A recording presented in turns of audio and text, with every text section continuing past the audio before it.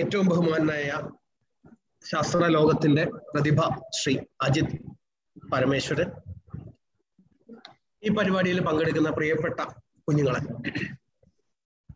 സ്കൂളുകളിലെല്ലാം പോകുന്ന സമയത്ത് പലപ്പോഴും നമ്മളോട് ആരാകണമെന്ന് ആഗ്രഹിക്കുമ്പോൾ നമ്മുടെ മുമ്പിലേക്ക് കടന്നു വരുന്ന പല ഉത്തരങ്ങളിലൊന്നാണ് ശാസ്ത്രജ്ഞൻ എന്നുള്ളത്.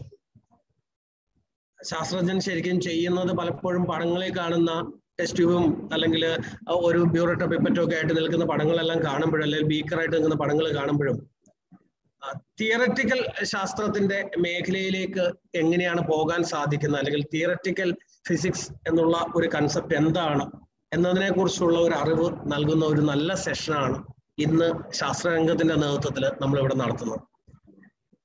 ഞാനിപ്പോൾ ഞങ്ങളുടെ തന്നെ വിദ്യാഭ്യാസ വകുപ്പിന്റെ ഒരു പ്ലാൻ ഡിസ്കഷന്റെ ഭാഗമായിട്ട് ഇവിടെ നിൽക്കുകയായിരുന്നു. അപ്പോൾ അതിൽ കടന്നു വന്ന ഒരു കാര്യം ഞാൻ ഇവരുമായിട്ട് സംസാരിച്ചിരുന്നത്, പലപ്പോഴും ഫിസിക്സ് എല്ലാം പഠിക്കുന്ന ഒരു കാലഘട്ടത്തിൽ അധ്യാപകരെ സംബന്ധിച്ചിടത്തോളം കുട്ടികളിൽ അവരുടെ സഹജമായിട്ടുള്ള ഒരു അറിവ് ജനറേറ്റ് ചെയ്യണമെങ്കിൽ, അല്ലെങ്കിൽ അവർക്ക് താല്പര്യമുള്ള രീതിയിലേക്ക് നമ്മുടെ ഫിസിക്സ് പഠനം കൊണ്ടുപോകണമെന്നുണ്ടെങ്കിൽ, ഏറ്റവും അടിസ്ഥാനപരമായിട്ട് മനുഷ്യന് വേണ്ടത് എന്തിനാണ് ഫിസിക്സ് പഠിപ്പിക്കുന്നത് എന്നുള്ള ഒരു അറിവാണ്. ആദ്യ കാലഘട്ടങ്ങളിൽ ഒരു തത്വചിന്തയുടെ മേഖലയിൽ നിന്ന് ചിന്തകരായിരുന്ന ആളുകൾ പിന്നീട് ശാസ്ത്രത്തിന്റെ മേഖലയിലേക്ക് കടക്കുകയും അവിടെ നിന്ന് വിവിധ കാര്യങ്ങളെ കുറിച്ച് ചിന്തിക്കുകയും, അത് മോഷനെ കുറിച്ചാകാം, അല്ലെങ്കിൽ വസ്തുക്കളെ കുറിച്ചാകാം, പോലീസിനെ കുറിച്ചാകാം, ഇങ്ങനെയുള്ള പല കാര്യങ്ങളെ കുറിച്ച് ചിന്തിക്കുകയും പിന്നീട് ലോകം മുഴുവൻ ന്യൂട്ടോണിയൻ വേൾഡ് അല്ലെങ്കിൽ ക്ലാസിക്കൽ ഫിസിക്സിന്റെ അടിസ്ഥാന തത്വങ്ങളിലേക്ക് പോവുകയും അതിനുശേഷം മാക്സ് പ്ലാങ്കിന്റെ ക്വാണ്ടം തിയറി കണ്ടുപിടുത്തത്തിലൂടെ, അല്ലെങ്കിൽ അതിന് തൊട്ട് മുമ്പ് ഐൻസ്റ്റീന്റെ ജനറൽ തിയറി ഓഫ് റിലേറ്റിവിറ്റി കടന്നു വരികയും ആ റിലേറ്റിവിറ്റിയിൽ അതുവരെ ഉണ്ടായിരുന്ന ശാസ്ത്രലോകത്തിന്റെ ചിന്താഗതി മുഴുവൻ മാറ്റിമറിച്ചുകൊണ്ട് നമ്മൾ ഇന്നും പലപ്പോഴും കഥ പോലെ കേൾക്കുന്ന ഐൻസ്റ്റീന്റെ അല്ലെങ്കിൽ ന്യൂട്ടന്റെ ആപ്പിൾ താഴെ വീണ കഥയെ അതുവരെ ഉണ്ടായിരുന്ന ചിന്താധാരയിൽ നിന്നെല്ലാം വ്യത്യസ്തമായിട്ടുള്ള ഒരു പുതിയ തലത്തിലേക്ക്, ടൈം ഡൈലേഷന്റെയും സ്പേസ് ടൈമിന്റെ കൺസ്ട്രെയിന്റ് എല്ലാം ഒരു പുതിയ തലത്തിലേക്ക് കൊണ്ടുപോകുന്ന ഒരു വലിയ മനുഷ്യ ജീനിയസിന്റെ ചിന്ത ഐൻസ്റ്റീന്റെ ജനറൽ തിയറി ഓഫ് റിലേറ്റിവിറ്റിയിൽ ഉണ്ടായിട്ടുണ്ട്. അപ്പോൾ മനുഷ്യ കുലത്തിന്റെ വികാസത്തോടൊപ്പം ഭൗതിക ശാസ്ത്രത്തിന്റെ അല്ലെങ്കിൽ ഊർജതന്ത്രത്തിന്റെ ഒരു വലിയ വികാസം മനുഷ്യന്റെ മുന്നോട്ടുള്ള യാത്രയെ ഇന്ന് വരെ എത്തിക്കുന്നതിൽ നയിച്ചിട്ടുണ്ട്. അതിൽ തന്നെ ഏറ്റവും പ്രധാനപ്പെട്ട കൺസെപ്ച്വൽ ലെവലിൽ വരുന്ന തിയററ്റിക്കൽ ഫിസിക്സിന്റെ ഇന്നത്തെ ഏറ്റവും പ്രാഗൽഭ്യമുള്ള ആ മേഖലയിലെ ഒരു മഹനീയ സാന്നിധ്യമാണ് നമ്മൾ ഈ ചടങ്ങിൽ പങ്കെടുക്കുന്നത്. അപ്പോൾ ന്യൂട്ടൺ കണ്ടുപിടിച്ച ഗ്രാവിറ്റിയും ലോസ് ഓഫ് മോഷനും എല്ലാം സ്കൂളിൽ പല ക്ലാസ്സുകളിലായി നമ്മൾ പഠിക്കുന്നു. എന്തിനാണ് ഇത് പഠിക്കുന്നതെന്ന് ചോദിച്ചാൽ, അല്ലെങ്കിൽ എന്ത് അറിവാണ് ഇതിൽ നിന്ന് നമുക്ക് കിട്ടുന്നതെന്ന് പലപ്പോഴും അറിയാതെ ആയിരിക്കും നമ്മൾ 3 ലോസ് ഓഫ് മോഷൻ ഒക്കെ പഠിക്കുന്നത്, അല്ലെങ്കിൽ ഗ്രാവിറ്റേഷൻ ലോയും G(m1 m1 m2/r) എന്നൊക്കെ r² എന്നൊക്കെ പറഞ്ഞ് പഠിച്ചു പോകുന്നത്. 1900 വരെ ലോകത്തിന്റെ ചിന്ത മുഴുവൻ ഈ ന്യൂട്ടോണിയൻ വേൾഡിൽ ചുറ്റിത്തിരിയുകയും പിന്നീട് അതിനുശേഷം അതുവരെ ഉണ്ടായിരുന്ന കൺസെപ്റ്റുകളെല്ലാം മാറി മറിഞ്ഞ് ഐൻസ്റ്റീന്റെ പുതിയ സിദ്ധാന്തങ്ങൾ കടന്നു വരികയും വർഷങ്ങളുടെ പരീക്ഷണ ഫലമായിട്ട് അദ്ദേഹം മുന്നോട്ട് വെച്ച സിദ്ധാന്തങ്ങളെല്ലാം പല രീതിയിൽ തെളിയിക്കപ്പെടുകയും അതിനുശേഷം ഈ സിദ്ധാന്തങ്ങളെല്ലാം രൂപപ്പെടുത്തിക്കൊണ്ട് തിയറി ഓഫ് എവരിത്തിങ് എന്നുള്ള പേരിൽ സ്റ്റീഫൻ ഹോക്കിങ്ങിന്റെ ഐഡിയയും മറ്റ് കൺസെപ്റ്റുകളെല്ലാം വരികയും ഇതെല്ലാം ഒരു തിയററ്റിക്കൽ ഫിസിക്സും മാത്സിന്റെയും ഏറ്റവും വലിയ കണ്ടുപിടുത്തങ്ങളായിട്ട് മുന്നോട്ട് പോകുന്നത്. അപ്പോൾ ഇന്ന് നമ്മുടെ കുട്ടികളുടെ മുമ്പിലേക്ക് ഈ അറിവ് ഏറ്റവും നല്ല രീതിയിൽ പ്രദാനം ചെയ്യുന്നതിനാണ് നമുക്ക് പ്രിയപ്പെട്ട ശ്രീ അജിത് പരമേശ്വരൻ ഇവിടെ എത്തിയിരിക്കുന്നത്. ഞാൻ എൻ്റെ പ്രസംഗം അല്ലെങ്കിൽ ഈ ഒരു ഉദ്ഘാടന സന്ദേശം നീട്ടുന്നില്ല, കാരണം അദ്ദേഹം സംസാരിക്കുന്ന കേൾക്കാനാണ് നമ്മളെല്ലാവരും കാത്തിരിക്കുന്നത്. തിയററ്റിക്കൽ ഫിസിക്സ് എന്ന് പറയുന്നത് കണക്കിന്റെ തന്നെ ഏറ്റവും ഉയർന്ന ഒരു മേഖലയിൽ ചിന്തകളുടെയും എല്ലാം ഭാഗമായിട്ട് കടന്നു വരുന്നതാണ്. അപ്പോൾ ഒരു ശാസ്ത്രജ്ഞൻ എന്നുള്ള രീതിയിൽ ഇത്ര ചെറിയ പ്രായത്തിൽ ഇത്രയും വലിയ ഒരു ഇതിലെത്തുകയും ഗ്രാവിറ്റേഷണൽ വേവ്സ് നമ്മുടെ സ്പേസിൽ തിയറി ഓഫ് റിലേറ്റിവിറ്റിയുടെ ഭാഗമായിട്ട് ഐൻസ്റ്റീൻ പ്രെഡിക്റ്റ് ചെയ്ത വേവ്സിനെ കണ്ടെത്തുന്നതിനുള്ള വലിയ ശ്രമത്തിന്റെ ഭാഗമാകുകയും ഇതെല്ലാം നമുക്ക് ഒരു എന്താണ് പറയുന്നത്, ഒരു വലിയ ഫാന്റസി കഥ പോലെ തോന്നുന്ന കാര്യങ്ങളാണ്. പക്ഷെ അതിലെല്ലാം നേരിട്ട് പങ്കെടുത്ത് അതിന്റെ ഭാഗമാകുകയും മാക്സ് പ്ലാങ്ക് ഇൻസ്റ്റിറ്റ്യൂട്ടിൽ നിന്ന് ഡോക്ടറേറ്റും പോസ്റ്റ് ഡോക്ടറലും എല്ലാം നേടുകയും ലോകത്തിന്റെ തന്നെ ശാസ്ത്ര ലോകത്തിന്റെ ഭാഗമായിട്ട്, ഇന്ത്യയുടെ സാന്നിധ്യമായിട്ട്, നമ്മുടെ മലയാളത്തിന്റെ സാന്നിധ്യമായിട്ട് നിറഞ്ഞു നിൽക്കുകയും ചെയ്യുന്ന പ്രിയപ്പെട്ട അദ്ദേഹത്തിനെ പൊതുവിദ്യാഭ്യാസ വകുപ്പിന് വേണ്ടിയിട്ട് ഈ ചടങ്ങിലേക്ക് സ്നേഹപൂർവ്വം സ്വാഗതം ചെയ്യുകയാണ്. നമ്മുടെ കുട്ടികൾ ഓരോരുത്തരും അദ്ദേഹത്തിൽ നിന്ന് ഒത്തിരിയേറെ അറിവ് നേടും എന്നുള്ള പൂർണ്ണ വിശ്വാസം എനിക്കുണ്ട്. ഇന്ന് ഈ ചടങ്ങിൽ എത്തിച്ചേരുന്നതിന് നമ്മളുടെ ക്ഷണം സ്വീകരിച്ചെത്തിയ അദ്ദേഹത്തിന് ഒരിക്കൽ കൂടി നന്ദി പറഞ്ഞുകൊണ്ട്, നിങ്ങളുടെ ഏവരുടെയും അനുമതിയോടുകൂടി ഇന്നത്തെ ഈ സംവാദം, നമ്മുടെ കുട്ടികളെല്ലാം അദ്ദേഹത്തിൽ നിന്ന് കൂടുതൽ അറിവുകൾ നേടുകയും ഈ മേഖലയിലേക്ക് കൂടുതൽ വായിക്കുന്നതിനും കടന്നു വരുന്നതിനുമുള്ള ഒരു വലിയ ശ്രമം ഉണ്ടാകണമെന്ന് മാത്രം അഭ്യർത്ഥിച്ചുകൊണ്ട് ഇവിടെ കൂടിയിരിക്കുന്ന ഏവരുടെയും അനുമതിയോടുകൂടി ഔദ്യോഗികമായിട്ട് ഈ ചടങ്ങ് ഉദ്ഘാടനം ചെയ്തതായിട്ട് അറിയിക്കുന്നു. ഈ ചടങ്ങിലേക്ക് എത്തിച്ചേർന്ന ഏവർക്കും ഒരിക്കൽ കൂടി നന്ദി അറിയിക്കുന്നു. പ്രിയപ്പെട്ടവരെ, ഇത്രയധികം കേരളത്തിലെ കുട്ടികളോട് സംസാരിക്കാനുള്ള ഒരു അവസരം ഉണ്ടാക്കി തന്ന കേരള വിദ്യാഭ്യാസ വകുപ്പിനും വിദ്യാരംഗം എന്ന പുതിയ പരിപാടിക്കും അതിൻ്റെ സാരാധികളായിട്ടുള്ള ഷാഫി മാസ്റ്റർ, എൻ്റെ സുഹൃത്തായിട്ടുള്ള ഷെരീഫ് തുടങ്ങിയവർക്കുള്ള നന്ദി ഞാൻ ആദ്യം അറിയിക്കുകയാണ്. ലോക സമൂഹം പൊതുവെയും പ്രത്യേകിച്ച് ഇന്ത്യയും വളരെ വിഷമകരമായിട്ടുള്ള ഒരു അവസ്ഥയിലൂടെയാണ് നമ്മൾ കടന്നുപോയിക്കൊണ്ടിരിക്കുന്നത്. എങ്കിലും ഈ ഒരു മഹാമാരിയുടെ നമ്മുടെ ജീവിതത്തിൽ ഉണ്ടാക്കുന്ന ഡിസ്റപ്ഷൻ ഏറ്റവും കുറഞ്ഞ രീതിയിൽ ആക്കി മാനേജ് ചെയ്തിട്ടുള്ള ഒരു സമൂഹവും സർക്കാരുമാണ് കേരളത്തിനുള്ളത്. അത് മാത്രമല്ല, ഈ ഒരു കാലഘട്ടത്തിന്റെ വെല്ലുവിളികളെ അതിജീവിക്കാൻ അതിന്റെ സാധ്യതകളെ കൂടി ഉപയോഗിച്ചുകൊണ്ട് ഈ ഒരു ഓൺലൈൻ പ്ലാറ്റ്ഫോമിലൂടെ ഇത്തരം പുതിയ പരിപാടികൾ സംഘടിപ്പിക്കാൻ തുടങ്ങിയ കേരള പൊതുവിദ്യാഭ്യാസ വകുപ്പിന്റെ അമരക്കാർക്കും അതിന്റെ സാധാരണ പോരാളികൾക്കും അധ്യാപകരടക്കമുള്ള വലിയൊരു പോരാളി സംഘം ഇതിന് പിന്നിലുണ്ട് എന്ന് ഞാൻ മനസ്സിലാക്കുന്നു. അവർക്ക് എൻ്റെ അഭിവാദ്യങ്ങൾ ആദ്യം അർപ്പിക്കുകയാണ്. ഇന്നത്തെ ഈ ക്ലാസ്സിന് ഞാനൊരു പേരിട്ടിരിക്കുന്നത്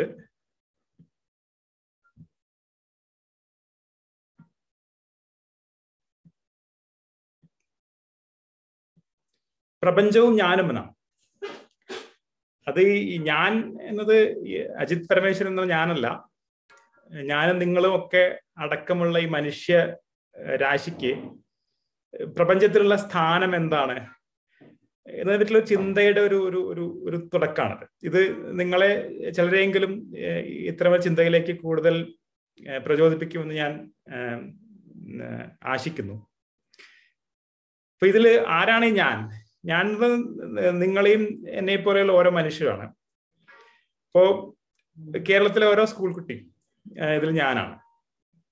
നിങ്ങൾക്കറിയാം, നിങ്ങളുടെ ഒരു 8 വയസ്സ് മുതൽ 15 വയസ്സുള്ള കുട്ടികളുടെ ഒരു സാധാരണ ഉയരം എന്ന് പറഞ്ഞാൽ ഏറെക്കുറെ 1 മീറ്ററാണ്. ചിലർക്ക് കുറച്ച് കൂടുതൽ കാണും, ചിലപ്പോൾ കുറച്ച് കുറവായിരിക്കും. അതിലൊന്നും വലിയ കാര്യമില്ല. പക്ഷെ 1 മീറ്റർ എന്നുള്ളതാണ് നമുക്കറിയുന്ന പരിചിതമായിട്ടുള്ള ഒരു വലിപ്പം, അല്ലെ? ഇത് വെച്ചാണ് ഞാൻ ഈ പ്രപഞ്ചത്തെ അളക്കാൻ തുടങ്ങുക. അപ്പൊ ഈ ചിത്രം വരച്ചിരിക്കുന്നത് വെങ്കി എന്ന് പറയുന്ന ഒരു മലയാളി ആർട്ടിസ്റ്റാണ്. അദ്ദേഹം പല പുസ്തകങ്ങൾക്കും കവർ ചിത്രങ്ങൾ വരച്ചിട്ടുണ്ട്. കേരള ശാസ്ത്ര സാഹിത്യ പരിഷത്ത് പുറത്തിറക്കിയ പല പുസ്തകങ്ങളും, ഇൻക്ലൂഡിങ് ടോട്ടോച്ചാന്റെ ഏറ്റവും ആദ്യത്തെ പതിപ്പിന് വരെ വരച്ചത് ശ്രീ വെങ്കിയാണ്. അദ്ദേഹത്തിന്റെ മനോഹരമായ ചിത്രങ്ങളാണ്. അതൊന്നാണ് ഞാൻ കടമായി എടുത്തിരിക്കുന്നത്.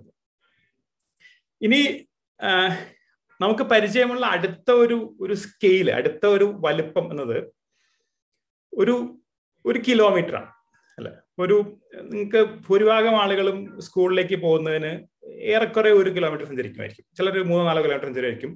ചിലർക്ക് അതിനേക്കാൾ അടുത്ത് സ്കൂൾ ഉണ്ടായിരിക്കും. എന്തായാലും ഒരു 10 കിലോമീറ്റർ കൂടുതലൊന്നും കേരളത്തിലെ ഒരു കുട്ടിക്കും സ്കൂളിൽ പോകാൻ വേണ്ടി സഞ്ചരിക്കേണ്ടി വരാറില്ല. ഈ ചിത്രം വരച്ചിരിക്കുന്നത് 3-ാം ക്ലാസ്സുകാരിയായിട്ടുള്ള എൻ്റെ മകൾ നിരുപമയാണ്. ഈ 1 കിലോമീറ്റർ നമുക്കറിയാവുന്ന ഒരു ദൂരാണ്, ഒരു വലുപ്പമാണ്, ഒരു സ്കെയിലാണ്. നമ്മുടെ സ്കെയിലിന്റെ അളവ് തോതിനെ കുറച്ചുകൂടി വലുതായിക്കൊണ്ടിരിക്കുക. ഇനിയിപ്പോ നമ്മൾ കേരളം എടുക്കുകയാണെങ്കിൽ കേരളത്തിന്റെ വലുപ്പം ഒരു 700-800 കിലോമീറ്ററോളം നീളമുണ്ട്. ഇന്ത്യ രാജ്യത്തിന് തന്നെ ഒരു 4000-5000 കിലോമീറ്ററോളം വലുപ്പമുണ്ട്. അതിന്റെ നീളവും വീതിയൊക്കെ എടുക്കുകയാണെങ്കിൽ ഇപ്പോൾ ഒരു ഇന്ത്യ രാജ്യത്തിനെ മെഷർ ചെയ്യാനുള്ള ഒരു സ്കെയില് യൂസ് ചെയ്യുകയാണെങ്കിൽ ഒരു 1000 കിലോമീറ്റർ 1000 കിലോമീറ്റർ അതിനെ മെഷർ ചെയ്യാനുള്ള ഒരു അപ്രോപ്രിയേറ്റ് സ്കെയിൽ അല്ലെ. ഇപ്പൊ ഇതൊരു ഇന്ത്യൻ മാപ്പിന്റെ കൂടെ ഒരു 1000 കിലോമീറ്റർ വലുപ്പമുള്ള ഒരു സ്കെയിൽ വെക്കുകയാണെങ്കിൽ എത്ര ഉണ്ടാവും എന്നതിന്റെ ഒരു കമ്പാരിസൺ ആണത്. നീ പലപ്പോഴും ദൂരം നമ്മൾ മനസ്സിലാക്കുന്നത് ഒരു മെഷറിംഗ് സ്കെയിൽ മാത്രം വെച്ചിട്ടല്ല, പലപ്പോഴും നമ്മൾ അനുഭവം വെച്ചിട്ടല്ല. ഉദാഹരണത്തിന് കേരളത്തിൽ നിന്ന് തിരുവനന്തപുരത്ത് നിന്ന് ഡൽഹിയിലേക്ക് പോകണമെങ്കിൽ ട്രെയിനിലാണ് പോകുന്നതെങ്കിൽ ഒരു 2 ദിവസം എടുക്കും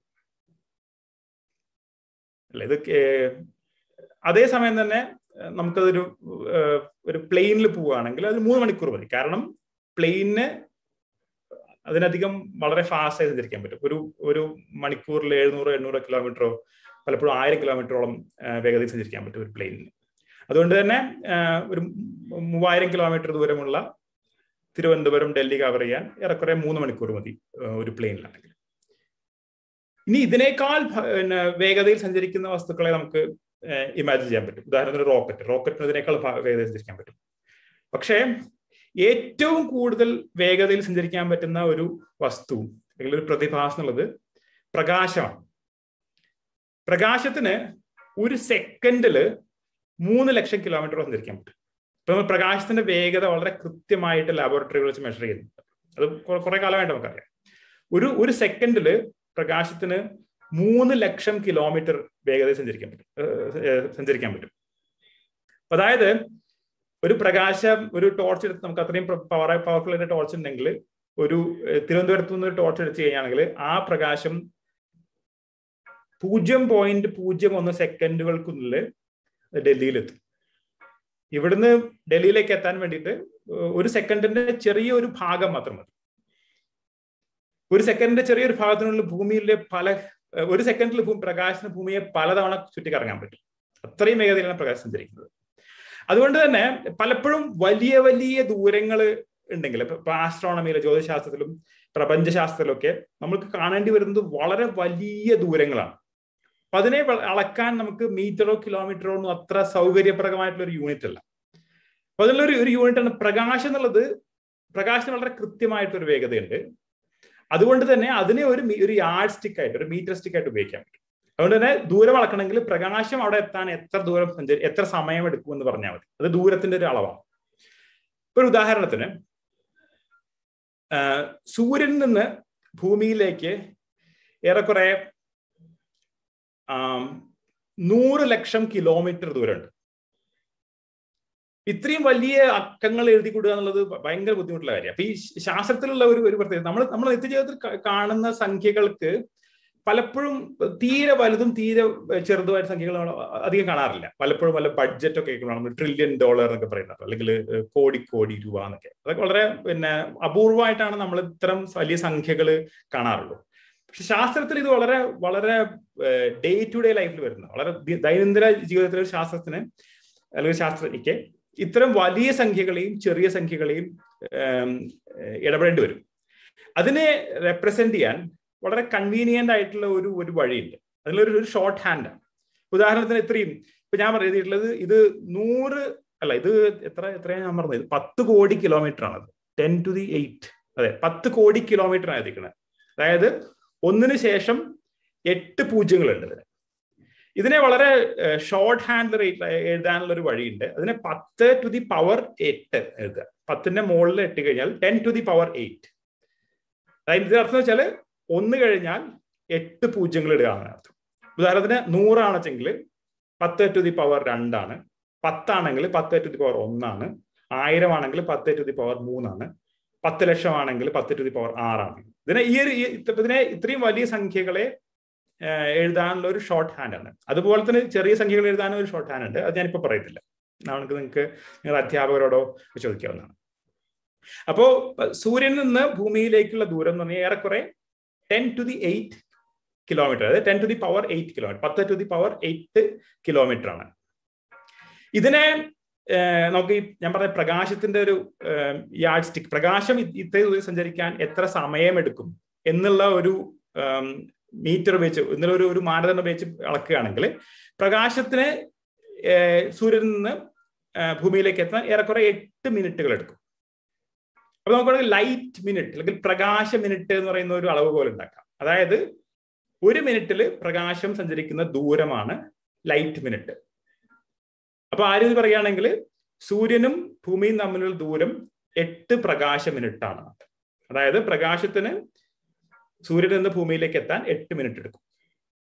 ഇത് വളരെ മാനേജ് ചെയ്യാവുന്ന ഒരു അളവ് പോലെയാണ് നമ്മൾ ആസ്ട്രോണമി. ഇപ്പോ ഈ സൂര്യനോ, ഇപ്പൊ നമുക്ക് ഏറ്റവും അടുത്ത് പരിചയമുള്ള ഒരു ജ്യോതിർഗോളമാണ് സൂര്യൻ. നമ്മുടെ ലൈഫ്, മനുഷ്യന്റെ, നമ്മുടെ ഭൂമിയിലെ ജീവജാലങ്ങൾ മുഴുവൻ ആശ്രയിക്കുന്നത് സൂര്യനെയാണ്. നമുക്കറിയാം ഭൂമി എന്നുള്ളത് സൂര്യനെ ചുറ്റി കറങ്ങുന്ന അനേകം ഗ്രഹങ്ങളിൽ ഒന്ന് മാത്രമാണ്. ഈ സൂര്യൻ വളരെ അത്ഭുതകരമായിട്ടുള്ളൊരു വസ്തുവാണ്. ഇതൊരു നക്ഷത്രമാണ്, നിങ്ങൾക്കറിയാം. ഈ സൂര്യൻ എന്ന് പറഞ്ഞാൽ നമ്മുടെ എല്ലാത്തരം ഊർജവും അൾട്ടിമേറ്റ്ലി സൂര്യനിൽ നിന്നാണ് വരുന്നത്. അതിപ്പോ ഇലക്ട്രിസിറ്റി ആണെന്ന് വേണ്ടില്ല, നമ്മുടെ ഫോസിൽ ഫ്യൂൽ ആണെന്ന് വേണ്ടില്ല, ഇതെല്ലാം പെട്രോൾ ആണെങ്കിലും വേണ്ടില്ല, ഇതെല്ലാം ഒരു കാലത്ത് സൂര്യനിൽ അബ്സോർബ് ചെയ്ത എനർജിയുടെ രൂപങ്ങളാണ്. ഈ സൂര്യൻ ഒരു സെക്കൻഡിൽ എത്ര എനർജി ഉണ്ടാക്കുന്നത് നമ്മൾ ആലോചിച്ച് കഴിഞ്ഞാൽ വളരെ അത്ഭുതകരമായിട്ടുള്ള നമ്പറാണ്. അത് 10⁻26 വാട്ട് ഊർജമാണ് ഓരോ സെക്കൻഡിലും സൂര്യൻ ഉണ്ടാക്കിക്കൊണ്ടിരിക്കുന്നത്. ഒരു സെക്കൻഡിൽ 10⁻26 ജൂൾസ് എന്ന് പറയും. അതല്ലെങ്കിൽ അതിന്റെ പവറാണ് വാട്ട്സ്. ഇപ്പൊ നമുക്കറിയാം നമ്മുടെ സാധാരണ ഒരു ബൾബ് എന്ന് പറഞ്ഞാൽ ഒരു LED ബൾബുകൾ 6 വാട്ട് ഉണ്ടാവാം, അല്ലെങ്കിൽ 20 വാട്ട് ഉണ്ടാവാം, ചിലപ്പോൾ 100 വാട്ടുള്ള വലിയ ബൾബുകൾ ഉണ്ടാക്കാം. ഓക്കെ, ഇതെന്ന് പറഞ്ഞാൽ 1 ശേഷം 26 പൂജ്യങ്ങളുള്ള അത്രയും വലിയൊരു സംഖ്യയാണ് സൂര്യൻ ഉണ്ടാക്കുന്ന പവർ ഓരോ സെക്കൻഡിലും. ഇതിനെ നമുക്ക് കമ്പയർ ചെയ്യണമെങ്കിൽ മനുഷ്യരാശി മുഴുവൻ ഉപയോഗിക്കുന്ന ഇലക്ട്രിസിറ്റി, ഭൂമിയിലുള്ള മനുഷ്യന്മാർ മുഴുവൻ ഉണ്ടാക്കുന്ന ഇലക്ട്രിസിറ്റിയുടെ കോടി മടങ്ങാണ് സൂര്യന്റെ എനർജി. കോടി, അതായത് 14 പൂജ്യങ്ങൾ അതിനേക്കാൾ വലുതാണ്. ഇത്രയും വലിയ ഒരു ഊർജ സ്രോതസ്സാണ് സൂര്യൻ. അപ്പൊ എങ്ങനെയാണ് ഈ സൂര്യൻ ഇത്രയധികം ഊർജ്ജം ഉണ്ടാക്കുന്നത്? ഇത് വലിയൊരു പസിലായിരുന്നു അടുത്ത കാലം വരെ, കഴിഞ്ഞ 100 വർഷം മുമ്പ് വരെ. പല ആധുനിക ഭൗതിക ശാസ്ത്രജ്ഞന്മാർ വരെ എങ്ങനെയാണ് സൂര്യന് ഇത്രയധികം ഊർജ്ജം ഉണ്ടാക്കാൻ പറ്റുന്നത്, ഇത്രയും ഊർജ്ജം പ്രൊഡ്യൂസ് ചെയ്തുകൊണ്ടിരിക്കുകയാണെങ്കിൽ എന്താണ് അതിന്റെ ഇന്ധനം തീർന്നു പോകാത്തത് എന്ന് ആലോചിച്ച് തലമുണ്ടാക്കിയിട്ടുണ്ട്. അതിന്റെ ഏറ്റവും വലിയ ഉത്തരം, ശരിയായിട്ടുള്ള ഉത്തരം വന്നത് കഴിഞ്ഞ നൂറ്റാണ്ടിലെ 20ാം നൂറ്റാണ്ടിലെ ആദ്യ ശതകങ്ങളിലാണ്. അത് ന്യൂക്ലിയർ ഫിസിക്സിനെ കണ്ടതോടെയാണ്. അതായത് ഈ സൂര്യന്റെ എനർജിയുടെ സ്രോതസ് എന്ന് പറഞ്ഞാൽ ന്യൂക്ലിയർ ഫ്യൂഷൻ എന്ന് പറയും, ഒരു ന്യൂക്ലിയർ പ്രവർത്തനമാണ്. അതായത് ഇതിൽ സൂര്യൻ എന്ന് പറഞ്ഞാൽ മിക്കവാറും എല്ലാ നക്ഷത്രങ്ങളും വാതകങ്ങളുടെ, ഹൈഡ്രജൻ അടക്കമുള്ള വാതകങ്ങളുടെ വളരെ കംപ്രസ്ഡ് ആയിട്ടുള്ള ഒരു ഗോളമാണ്. ഭയങ്കര ചൂടാണ് അതിനകത്ത്. ഇത്രയും ചൂടില് ഈ വാതകങ്ങളെ, ഹൈഡ്രജൻ അടക്കമുള്ള വാതകങ്ങളെ കംപ്രസ് ചെയ്യുകയാണെങ്കിൽ അതില് ന്യൂക്ലിയർ ഫ്യൂഷൻ റിയാക്ഷനുകൾ സ്റ്റാർട്ട് ചെയ്യും. ഇത് സൂര്യനിൽ നടക്കുന്ന ന്യൂക്ലിയർ റിയാക്ഷൻസ് ഹൈഡ്രജൻ ന്യൂക്ലിയസുകൾ കൂടി ചേർന്ന് ഹീലിയം ന്യൂക്ലിയസ് ഉണ്ടാകുന്ന ഒരു ന്യൂക്ലിയർ ഫ്യൂഷൻ റിയാക്ഷൻ ആണ്. ഇത് വളരെയധികം ഊർജം പുറത്തുവിടും. ഈ ഊർജമാണ് സൂര്യൻ പുറപ്പെടുവിച്ചുകൊണ്ടിരിക്കുന്നത്. ഇത് കഴിഞ്ഞ ഒരു 4 ബില്യൺ വർഷങ്ങളായിട്ട് സൂര്യൻ ഇതുപോലെ തന്നെ ജ്വലിച്ചുകൊണ്ടിരിക്കുന്നുണ്ട്. ഇനിയും അനേകം ബില്യൺ വർഷങ്ങൾ സൂര്യൻ ഇതുപോലെ തന്നെ ജ്വലിച്ചുകൊണ്ടിരിക്കും. ഇത്രയും വലിയൊരു ഊർജ സ്രോതസ്, ഒരു എനർജി റിസർവോയർ ഈ സൂര്യനകത്തുണ്ട്. നമുക്കറിയാം ഇപ്പൊ ഈ സൂര്യനെ ചുറ്റിക്കറങ്ങിക്കൊണ്ടിരിക്കുന്ന അനേകം ഗ്രഹങ്ങളും അല്ലെങ്കിൽ അതിനേക്കാൾ 10 മടങ്ങും 1000 മടങ്ങുമുള്ള ചെറുവസ്തുക്കളിലും ഒരു ഇടത്തരം ഗ്രഹം മാത്രമാണ് ഭൂമി. അപ്പൊ ഇതില് സൂര്യന് ഭൂമിയിലേക്കുള്ള ദൂരം ഞാൻ പറഞ്ഞില്ലേ, ഒരു 8 ലൈറ്റ് മിനിറ്റ് ആണ്. അതിനെ ആസ്ട്രോണമേഴ്സ് വേറെ യൂണിറ്റ് പറയും, ആസ്ട്രോണമിക്കൽ യൂണിറ്റ് എന്ന് പറയും. അതിനാണ് ഒരു ആസ്ട്രോണമിക്കൽ യൂണിറ്റ്. നമ്മുടെ സൗരയൂഥത്തിന്റെ വലുപ്പം അതിനും വളരെ കൂടുതലാണ്. സൂര്യനിൽ നിന്ന് ഭൂമിയിലേക്കുള്ള അകലത്തിന്റെ ഏറെക്കുറെ 100 മടങ്ങോളം വലുപ്പമുണ്ട് നമ്മുടെ ഔട്ടർ പ്ലാനറ്റ്സിലേക്കുള്ള ദൂരം. ഉദാഹരണത്തിന് യുറാനസ്, നെപ്റ്റ്യൂൺ, പ്ലൂട്ടോ പോലെയുള്ള ചെറു ഉപഗ്രഹങ്ങൾ, കുള്ളൻ ഗ്രഹങ്ങൾ, ഇതെല്ലാം സൗരയൂഥത്തിന്റെ ഔട്ടർ റീജിയനിലാണ്. ഇതിനേക്കാൾ ഒരു രസകരമായിട്ടുള്ള വസ്തുത, ഒരു മനുഷ്യ നിർമ്മിതമായിട്ടുള്ള ഒരു വസ്തുവും ഈ ഔട്ടർ സോളാർ സിസ്റ്റത്തിൽ ഇപ്പോൾ ചലിച്ചുകൊണ്ടിരിക്കുന്നത്. അതാണ് വോയേജർ എന്ന് പറഞ്ഞൊരു സ്പേസ് ക്രാഫ്റ്റ്. 1980-കളിൽ ലോഞ്ച് ചെയ്ത ഒരു സാറ്റലൈറ്റ് ആണ് വോയേജർ എന്ന് പറയുന്നത്. ഇത് സോളാർ സിസ്റ്റത്തിൽ നിന്ന് കഴിഞ്ഞ വർഷമാണ് സോളാർ സിസ്റ്റത്തിന്റെ ഔദ്യോഗിക ബൗണ്ടറി എന്നേക്ക് പുറത്തു കിടന്നത്. ഇപ്പോ ഈ പിന്നെ സൗരയൂഥത്തിന്റെ എന്താ പറയാ പ്രാന്തപ്രദേശങ്ങളിൽ ജീവിക്കുന്ന പലധികം കുള്ളൻ ഗ്രഹങ്ങളുടെ കൂടെ ഇപ്പൊ ഒരു സ്പേസ് ക്രാഫ്റ്റും ഉണ്ട്. അതിങ്ങനെ ഡ്രിഫ്റ്റ് ചെയ്ത് പോയിക്കൊണ്ടിരിക്കുക, കൂടുതൽ കൂടുതൽ ദൂരെയുള്ള ഇന്റർസ്റ്റെല്ലാർ സ്പേസിലേക്ക് ഡ്രിഫ്റ്റ് ചെയ്തുകൊണ്ടിരിക്കുകയാണ്. ഇത് പോകുന്നതിന് മുമ്പേ ഈ വോയേജർ ഭൂമിയിലേക്ക് തിരിഞ്ഞു നോക്കി, എന്നിട്ട് ഭൂമിയുടെ ഒരു ചിത്രം എടുത്തു. ഇത് കാൾ സേഗൻ എന്ന് പറയുന്ന വളരെ പ്രഗത്ഭനും പ്രശസ്തനുമായിട്ടുള്ള ഒരു ആസ്ട്രോഫിസിസ്റ്റിന്റെ ഒരു ആശയമാണ്. ഈ ഒരു എർത്തിന്റെ ചിത്രം ഈ വോയേജറിന്റെ ഏറ്റവും പ്രധാനപ്പെട്ട പിന്നണി പ്രവർത്തക ഒരാളായിരുന്നു കാൾ സേഗൻ. അപ്പൊ അദ്ദേഹം ഈ ഒരു വോയേജർ സോളാർ സിസ്റ്റത്തിന് ഡ്രിഫ്റ്റ് ചെയ്ത് പോകുന്നതിന് മുമ്പേ ഭൂമിയിലേക്ക് തിരിഞ്ഞ് ഭൂമിയുടെ ഒരു പിക്ചർ എടുക്കാൻ വേണ്ടിയിട്ടുള്ള ഒരു പദ്ധതി അദ്ദേഹം ആണ് പ്രപ്പോസ് ചെയ്തത്. ആ ഒരു ചിത്രമാണിത്. ഇതില് പിന്നെ ഭൂമി എന്ന് പറഞ്ഞു കഴിഞ്ഞാൽ നിങ്ങൾ കാണുന്ന ഒരു ചെറിയൊരു വെളുത്ത ഡോട്ട് ആണ്, ഒരു ഇളം നീല കളറിലുള്ള ഒരു പെയിൽ ബ്ലൂ ഡോട്ട്. ഇത് വളരെ നമ്മുടെ മോഡേൺ സയൻസിന്റെ ചരിത്രത്തിലെ വളരെ ഐക്കോണിക് ആയിട്ടുള്ള ഒരു ഫോട്ടോഗ്രാഫാണ് ദ പെയിൽ ബ്ലൂ ഡോട്ട്. നിങ്ങൾ പലരും കേട്ടിട്ടുണ്ടാവും. അദ്ദേഹത്തിന് ഇതിനെ പറ്റിയിട്ട് കാൾ സേഗൻ അദ്ദേഹത്തിന്റെ കോസ്മോസ് എന്ന പുസ്തകത്തിൽ എഴുതിയിട്ടുണ്ട്. അദ്ദേഹം പറയുന്നത് that is here, that is home, that is us. ഇത് ഈ ഒരു കോസ്മിക് അരീനയിൽ, ഇത്രയും വലിയ പ്രപഞ്ചത്തിന്റെ വിശാലതകളിൽ നമ്മുടെ ഭൂമിയുടെയും അതിലുള്ള മനുഷ്യ ജീവിതങ്ങളുടെയൊക്കെ ചെറുപ്പത്തിനെ നമ്മളെയൊക്കെ ഓർമ്മിപ്പിക്കുന്ന, നമ്മളെയൊക്കെ വിനയാന്വിതരാക്കുന്ന ഒരു ചിത്രമാണത്. അദ്ദേഹം പറയുന്നുണ്ട്, അവർ planet is A lonely spec in the great എൻവലപ്പിംഗ് cosmic dark. ഈ പ്രപഞ്ചത്തിന്റെ വിശാലമായിട്ടുള്ള അന്ധകാരത്തിലുള്ള ചെറിയൊരു ലൂമിനസ് ആയിട്ടുള്ള ഡസ്റ്റ്, ഒരു തിളങ്ങുന്ന ഒരു പൊടി മാത്രമാണ് ഭൂമി എന്ന് പറയുന്നത്. അപ്പൊ ഇതില് ഈ ഒരു ചെറിയൊരു ഭൂമിയിലെ ചെറിയ സ്ഥലങ്ങൾക്ക് വേണ്ടിയാണ് എത്രയോ യുദ്ധങ്ങൾ ഉണ്ടായിരിക്കുന്നത്. ഇവിടെയാണ് എത്രയോ ഹോപ്പ്ഫുൾ ആയിട്ടുള്ള കുട്ടികൾ ഉണ്ടാവുന്നത്, പ്രശസ്തരായിട്ടുള്ള ആളുകൾ ഉണ്ടാവുന്നത്, സൂപ്പർ സ്റ്റാർസ് ഉണ്ടാവുന്നത്, ലീഡേഴ്സ് ഉണ്ടാവുന്നത്, എല്ലാവരും ഇവിടെ തന്നെ. അപ്പോ എങ്കിൽ ഇത്രയും വലിയ ഒരു സ്പേസിലുള്ള ഒരു വളരെ നിസ്സാരമായിട്ടുള്ള ഒരു പൊട്ടാണെങ്കിൽ പോലും ഈ ഒരു ലോകത്തിൽ മാത്രമാണ് നിലവിൽ നമുക്ക് ജീവന്റെ ഒരു സാന്നിധ്യം അറിയുള്ളൂ. അതുകൊണ്ട് തന്നെ ഇത് നമുക്ക് വളരെ വിലപ്പെട്ടതുമാണ് എന്നും അദ്ദേഹം പറയുന്നുണ്ട്. അപ്പൊ തിരിച്ചു വരാം, നമ്മുടെ തീമിലേക്ക് തിരിച്ചു വരാം. ഞാൻ പറഞ്ഞത് ഈ സൂര്യനെ ചുറ്റുന്ന പല ഗ്രഹങ്ങളിൽ ഒന്ന് മാത്രമാണ്, ഒരു ഇടത്തരം ഗ്രഹം മാത്രമാണ് ഭൂമി. അതുപോലെ തന്നെ സൂര്യൻ എന്ന് പറയുന്നത് നമ്മുടെ ഗാലക്സിയിലെ അനേകം നക്ഷത്രങ്ങളിൽ ഒന്ന് മാത്രമാണ്. ഈ സൂര്യനിലേക്കുള്ള ദൂരം നമ്മൾ പറഞ്ഞു കുറെ പ്രകാശത്തിന് തന്നെ സഞ്ചരിക്കണമെങ്കിൽ 8 മിനിറ്റ് എടുക്കും. അപ്പം അത് കഴിഞ്ഞ് കഴിഞ്ഞാൽ നമ്മുടെ അടുത്തുള്ള നക്ഷത്രം എന്ന് പറഞ്ഞാൽ പ്രോക്സിമ സെന്റോറി എന്നുള്ള നക്ഷത്രമാണ്.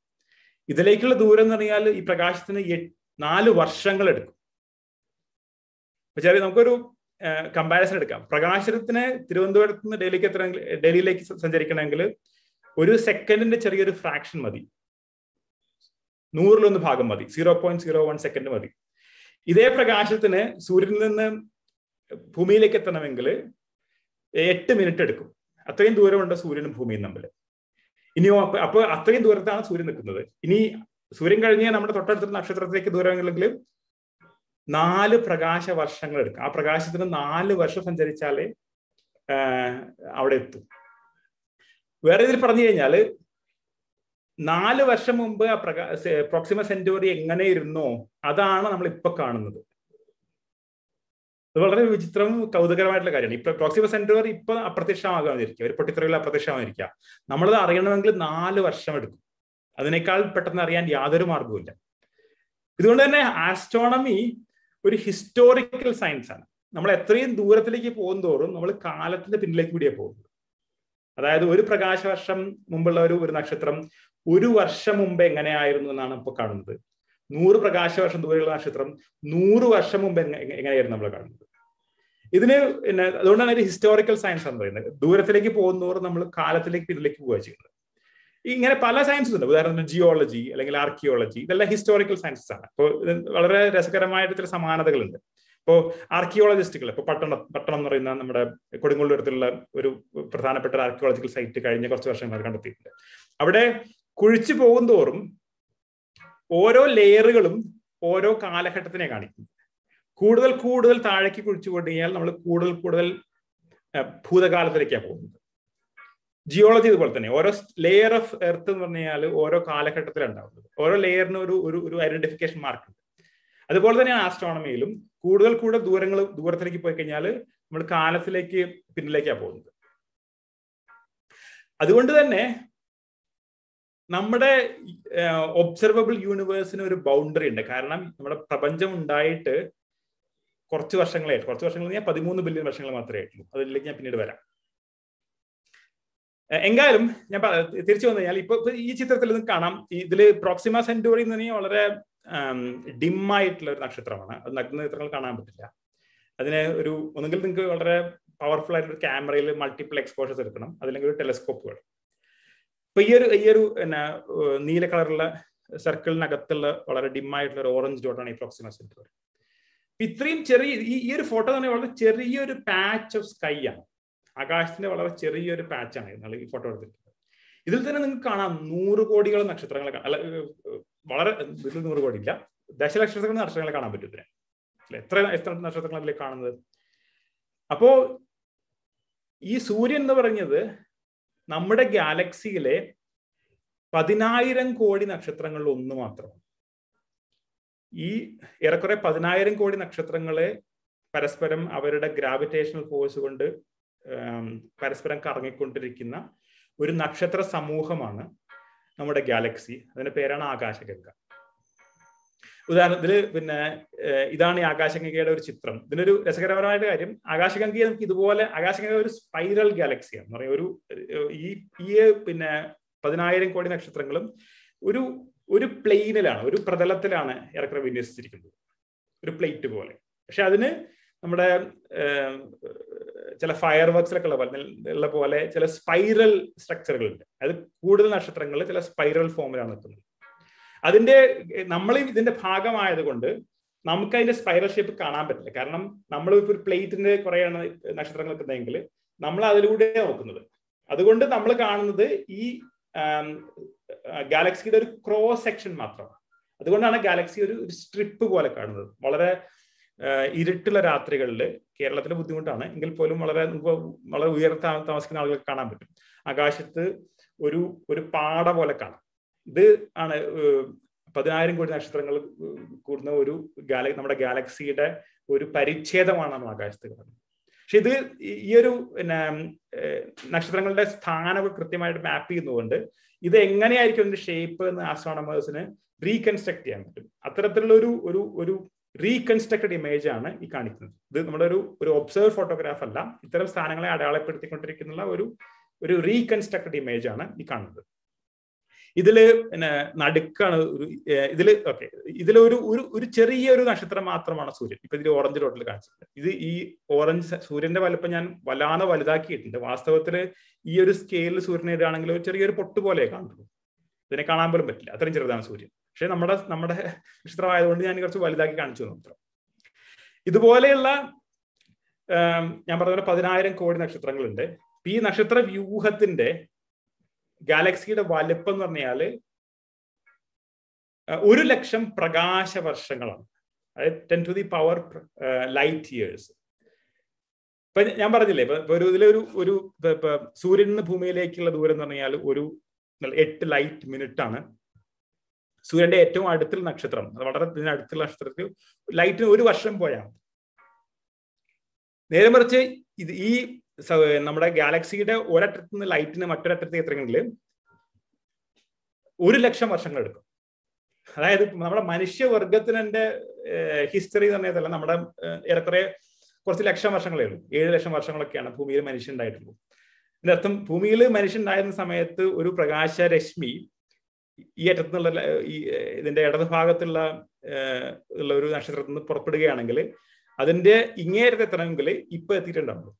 7 ലക്ഷം വർഷങ്ങൾ പ്രകാശത്തിൽ സഞ്ചരിച്ചാലേ നമ്മുടെ ഗാലക്സിയെ ക്രോസ് ചെയ്യാൻ പറ്റുള്ളൂ. അത്രയും വലുതാണ് നമ്മുടെ ഗാലക്സി. ഇനി ഇത് മാത്രമല്ല ഈ ഗാലക്സിയുടെ വൈചിത്ര്യങ്ങൾ. നമ്മള് സാധാരണഗതിയിൽ മനസ്സിലാക്കുന്നത് സൂര്യൻ എന്ന് പറയുന്നത് നിശ്ചലമായി നിൽക്കുന്നു, അതിന് ചുറ്റും ഭൂമി കറങ്ങിക്കൊണ്ടിരിക്കുന്നതാണ്. എരിയുന്നു ഭൂതലം നിശ്ചലം നിന്നെരിയുന്ന സൂര്യന് ചുറ്റും എന്നല്ലേ കവി പാടിയിരിക്കുന്നത്. ഇത് നമ്മുടെ സോളാർ സിസ്റ്റത്തിനെ പറ്റി പഠിക്കുന്ന സമയത്ത് ഇത് ഒരു ഗുഡ് ഇനഫ് അപ്രോക്സിമേഷൻ, ഒരു നല്ലൊരു അപ്രോക്സിമേഷൻ ആണ്. പക്ഷേ വാസ്തവത്തില് സൂര്യൻ അടക്കമുള്ള സോളാർ സിസ്റ്റം, സൗരയൂഥം നമ്മുടെ ഗാലക്സിയുടെ കേന്ദ്രത്തിന് ചുറ്റും കറങ്ങിക്കൊണ്ടിരിക്കുന്നുണ്ട്. ഈ ഒരു കറക്കം പൂർത്തിയാക്കാൻ 200 മില്യൺ വർഷങ്ങൾ എടുക്കും, അതായത് 20 കോടി വർഷങ്ങൾ. അത്രയും വർഷങ്ങൾ കൂടുമ്പോഴാണ് സൂര്യൻ ഒരു കറക്കം പൂർത്തിയാക്കുന്നത്. ഈ 200 മില്യൺ ഇയേഴ്സ് പറഞ്ഞാല് ഭൂമിയിൽ ഡൈനസോറുകളൊക്കെ ഉണ്ടാകുന്നതിനേക്കാൾ എത്രയും മുമ്പുള്ള സമയം. പിന്നെ ഡൈനസോറുകൾ ഉണ്ടായിരുന്ന സമയത്ത് നിന്ന് പിന്നെ സൂര്യൻ കഷ്ടിച്ച് ഒരു കറക്കം പൂർത്തിയാക്കുന്നതാണ്. ഭൂമി 1 വർഷം കൊണ്ട് ഒരു കറക്കം പൂർത്തിയാക്കുന്ന പോലെ. ഇത് ഉദാഹരണത്തിന് നമ്മുടെ സോളാർ സിസ്റ്റത്തിലെ, നമ്മുടെ സൗരയൂഥത്തിലാണെങ്കിൽ ഇത് വളരെ ചെറുതാണ് അല്ലെ. ഉദാഹരണത്തിന് നമ്മുടെ ഭൂമിക്ക് സൂര്യനെ പറ്റി കറങ്ങാൻ ഏറെക്കുറെ 1 വർഷം മതി. ഏറ്റവും ഔട്ടർ പ്ലാനറ്റ്സിന്, ഇപ്പൊ യുറാനസ്, നെപ്റ്റ്യൂൺ എന്നൊക്കെ പോലെയുള്ള സൂര്യനെ ഏറ്റവും ദൂരെ നിൽക്കുന്ന നക്ഷത്രങ്ങൾക്ക് ഇതിനേക്കാൾ വളരെ കൂടുതൽ എടുക്കും. ഉദാഹരണത്തിന് യുറാനസിന്റെ ഈ ഒരു ഓർബിറ്റൽ പീരിയഡ്, ഒരു പ്രാവശ്യം കറങ്ങാനുള്ള സമയം എന്ന് പറഞ്ഞാൽ 165 വർഷമാണ്. അതായത് 2 നൂറ്റാണ്ടോളം കൂടുമ്പോഴാണ് നെപ്റ്റ്യൂണിന് ഒരു കറക്കം പൂർത്തിയാക്കാൻ പറ്റും. അതേസമയം തന്നെ സൂര്യനെ ഏറ്റവും അടുത്ത് നിൽക്കുന്ന ഗ്രഹങ്ങൾ, ഉദാഹരണത്തിന് മെർക്യുറി അല്ലെങ്കിൽ ബുധൻ, ഇതിന് കുറച്ച് മാസങ്ങൾ മാത്രം മതി. ഇപ്പൊ മെർക്യുറിയുടെ അല്ലെങ്കിൽ ബുധന്റെ ഓർബിറ്റൽ പീരിയഡ് 88 ദിവസം, വളരെ പെട്ടെന്ന് കറങ്ങുന്നത്. ഇത് ഈ ഗ്രാവിറ്റിയുടെ ഒരു പ്രത്യേകതയാണ്. കാരണം സൂര്യനെ ഏറ്റവും അടുത്ത് നിൽക്കുന്ന ഗ്രഹങ്ങളെ ഏറ്റവും കൂടുതൽ സ്പീഡിൽ കറങ്ങുന്നു, ഏറ്റവും അകലെയുള്ള വസ്തുക്കളെ ഏറ്റവും പതുക്കെ കറങ്ങുന്നു എന്നുള്ളത് ഗ്രാവിറ്റിയുടെ പ്രത്യേകതയാണ്. ഈ ഗ്രഹങ്ങളുടെ ഓർബിറ്റൽ പീരിയഡ് അല്ലെങ്കിൽ ഓർബിറ്റൽ സ്പീഡ് എത്രയാണെന്ന് ന്യൂട്ടന്റെ തിയറി ഓഫ് ഗ്രാവിറ്റി വെച്ച് കാൽക്കുലേറ്റ് ചെയ്യാൻ പറ്റും. അതായത് പിന്നെ ദൂരം കൂടുന്തോറും അതിന്റെ വെലോസിറ്റി അല്ലെങ്കിൽ ഓർബിറ്റൽ സ്പീഡ് കുറഞ്ഞു വരുന്നു എന്ന് ന്യൂട്ടന്റെ ഗ്രാവിറ്റി പറയുന്നുണ്ട്. പക്ഷേ അതുപോലെ തന്നെ പിന്നെ നമ്മുടെ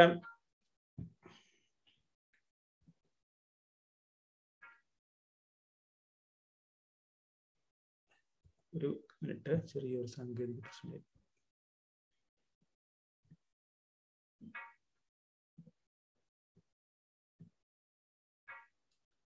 ഇപ്പോഴും കാണാമല്ലോ അല്ലെ? എന്റെ സ്ലൈഡ് കാണാമോ മാഷെ? സ്ലൈഡ് കാണുന്നില്ല, സാറിനെ കാണുന്നു. സ്ലൈഡ് കാണുന്നില്ല അപ്പൊ അല്ലെ? ഓക്കെ.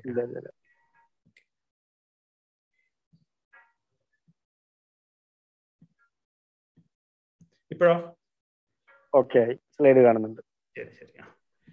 അപ്പൊ ഇതുപോലെ തന്നെ നമ്മൾ പ്രതീക്ഷിക്കുന്നത് നമ്മുടെ ഈ നമ്മുടെ ഗാലക്സിയുടെ കേന്ദ്രത്തിനോട് അടുത്തുള്ള നക്ഷത്രങ്ങൾ കൂടുതൽ വേഗതയിൽ ഈ ഗാലക്സിയുടെ കേന്ദ്രത്തിനെ ചുറ്റിക്കറങ്ങും എന്നുള്ളത്. ഇപ്പോൾ സൂര്യൻ 200 മില്യൺ വർഷങ്ങൾ എടുക്കുന്നത്, അതിനേക്കാൾ അടുത്ത് നിൽക്കുന്ന നക്ഷത്രങ്ങൾ അതിനേക്കാൾ കുറച്ച് സമയം എടുക്കുള്ളൂ ഒരു കറക്കം പൂർത്തിയാക്കാൻ. ഈ ഗാലക്സിയുടെ കേന്ദ്രം എവിടെയാണെന്ന് കഴിഞ്ഞ നൂറ്റാണ്ടായിട്ട് നമുക്കറിയാം. അതാണ് സാജിറ്റേറിയസ് എന്നുള്ള ഒരു കോൺസ്റ്റലേഷൻ ആണ്. അത് സദേൺ സ്കൈയിലാണ് കാണുന്നത്. അപ്പൊ ആ ഒരു സാജിറ്റേറിയസ് എന്ന കോൺസ്റ്റലേഷന്റെ ഒരു വളരെ ക്ലോസ് ആയിട്ടുള്ള ഒരു ചിത്രമാണ്, റേഡിയോ ടെലിസ്കോപ്പുകൾ വെച്ച് എടുക്കുന്ന ഒരു ചിത്രമാണത്. നമ്മൾ ഈ ഒരു ഗാലക്സിയുടെ നടുക്ക് കാണുന്ന ഈ ചെറിയ സ്ക്വയറിലേക്ക് ഞാനൊരു സൂം ചെയ്തിരിക്കുകയാണ്. ഈ ഫോട്ടോ ഇതൊരു ആക്ച്വൽ ആസ്ട്രോണമിക്കൽ ഇമേജ് ആണ്. അതിനെ നടുക്കിലേക്ക് സൂം ചെയ്ത് കഴിഞ്ഞാൽ അവിടെ കുറെ നക്ഷത്രങ്ങളെ കാണാൻ പറ്റും. ഇതിന്റെ ഒരു ഫോട്ടോ എടുക്കുക എന്ന് പറഞ്ഞാൽ വളരെ ശ്രമകരമായിട്ടുള്ള ഒരു പ്രവർത്തനമാണ്. കാരണം പലതരത്തിലുള്ള സാങ്കേതിക പ്രശ്നങ്ങളുണ്ട് അവിടെ. എങ്കിലും കഴിഞ്ഞ 2 ദശാബ്ദങ്ങളായിട്ട് 2 ടീം ഓഫ് ആസ്ട്രോണമേഴ്സ് ഈ ഒരു ഗാലക്ടിക് സെന്ററിലുള്ള, ഗാലക്സിയുടെ കേന്ദ്രത്തിലുള്ള നക്ഷത്രങ്ങളുടെ മൂവ്മെന്റ് പഠിച്ചുകൊണ്ടിരിക്കുകയാണ്.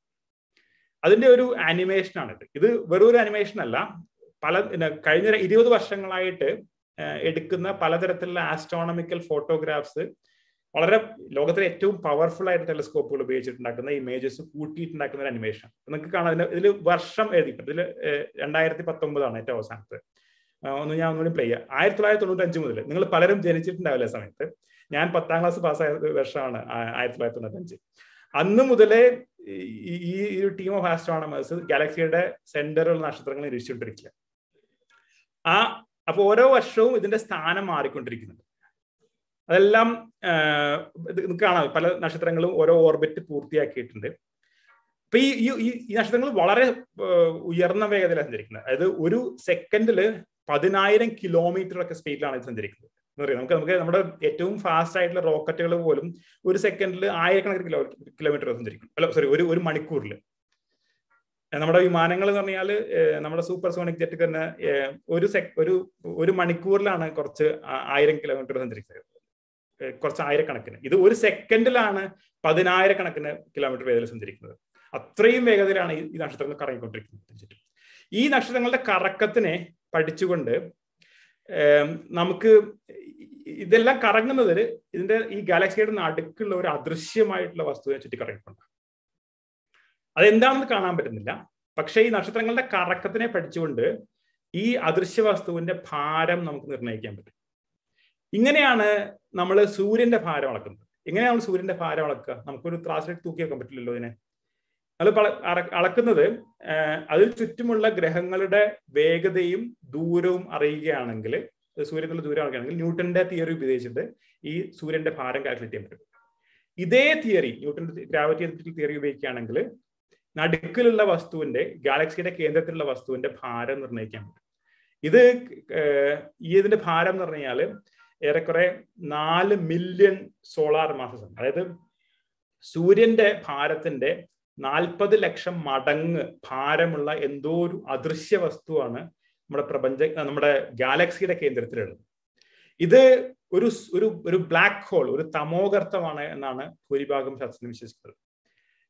ബ്ലാക്ക് ഹോൾ എന്ന് പറഞ്ഞാൽ അതീവ ഭാരവും അതീവ സാന്ദ്രതയുമുള്ള ഒരു വസ്തുവാണ്. ഇത്രയും സാന്ദ്രതയുള്ള ഒരു വസ്തുവിന് നിന്ന് പ്രകാശത്തിന് പോലും എസ്കേപ്പ് ചെയ്യാൻ പറ്റില്ല. അതുകൊണ്ട് തന്നെ ഇത് ഇരുണ്ടിരിക്കും.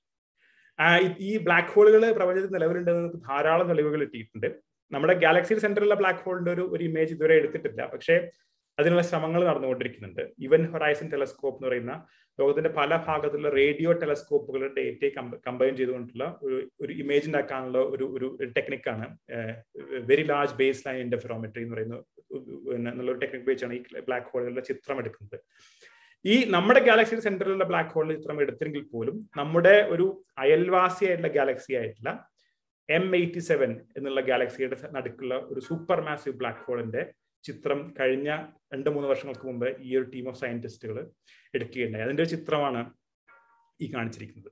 പക്ഷെ ഇതുപോലെയുള്ള ഒരു ബ്ലാക്ക് ഹോള് നമ്മുടെ ഗാലക്സിയുടെ നടുക്കുമുണ്ട് എന്നതിന് പലതരത്തിലുള്ള തെളിവുകളുണ്ട്. ഇതുകൊണ്ട് അവസാനിക്കുന്നില്ല നമ്മുടെ ഗാലക്സിയുടെ ദുരൂഹതകള്, അല്ലെങ്കിൽ വൈചിത്രങ്ങള്. ഒന്ന്, ഞാൻ പറഞ്ഞു,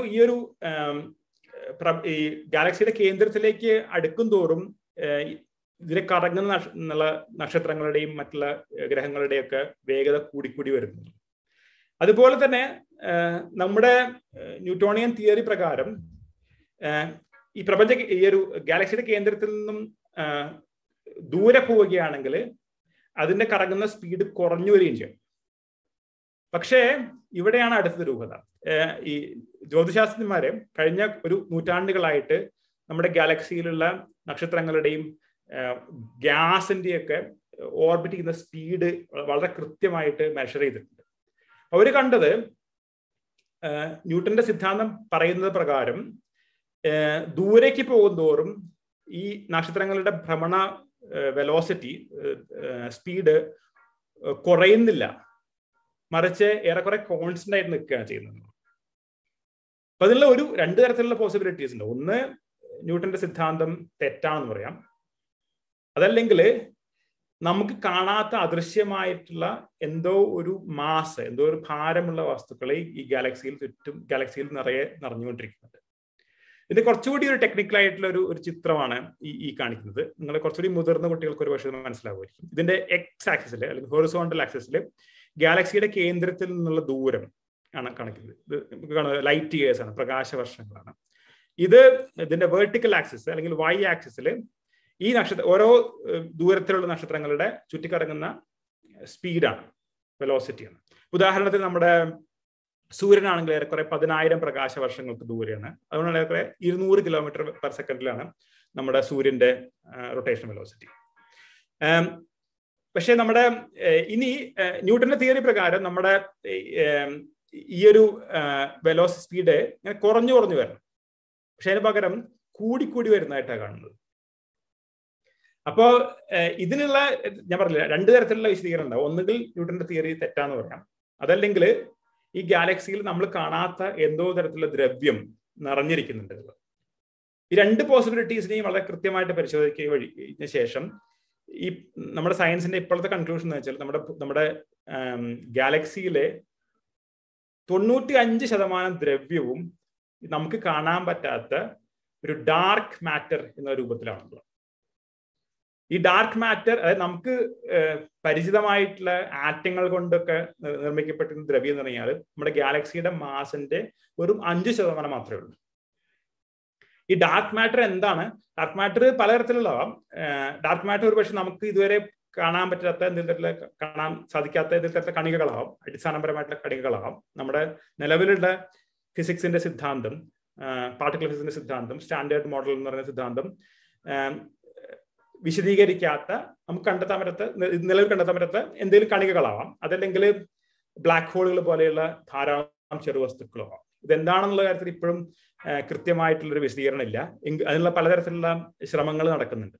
എങ്കിലും നമുക്ക് ഉറപ്പിച്ചു പറയാവുന്ന ഒരു കാര്യം, ഈ ഗാലക്സിയുടെ 95% ഇരുണ്ട ദ്രവ്യം എന്ന് പറയുന്ന അല്ലെങ്കിൽ ഡാർക്ക് മാറ്റർ ആണ് എന്നുള്ളത്. അതിന്റെ ഗ്രാവിറ്റേഷണൽ ഇൻഫ്ലുവൻസ് മറ്റു വസ്തുക്കളിൽ നമുക്ക് കാണാൻ പറ്റും.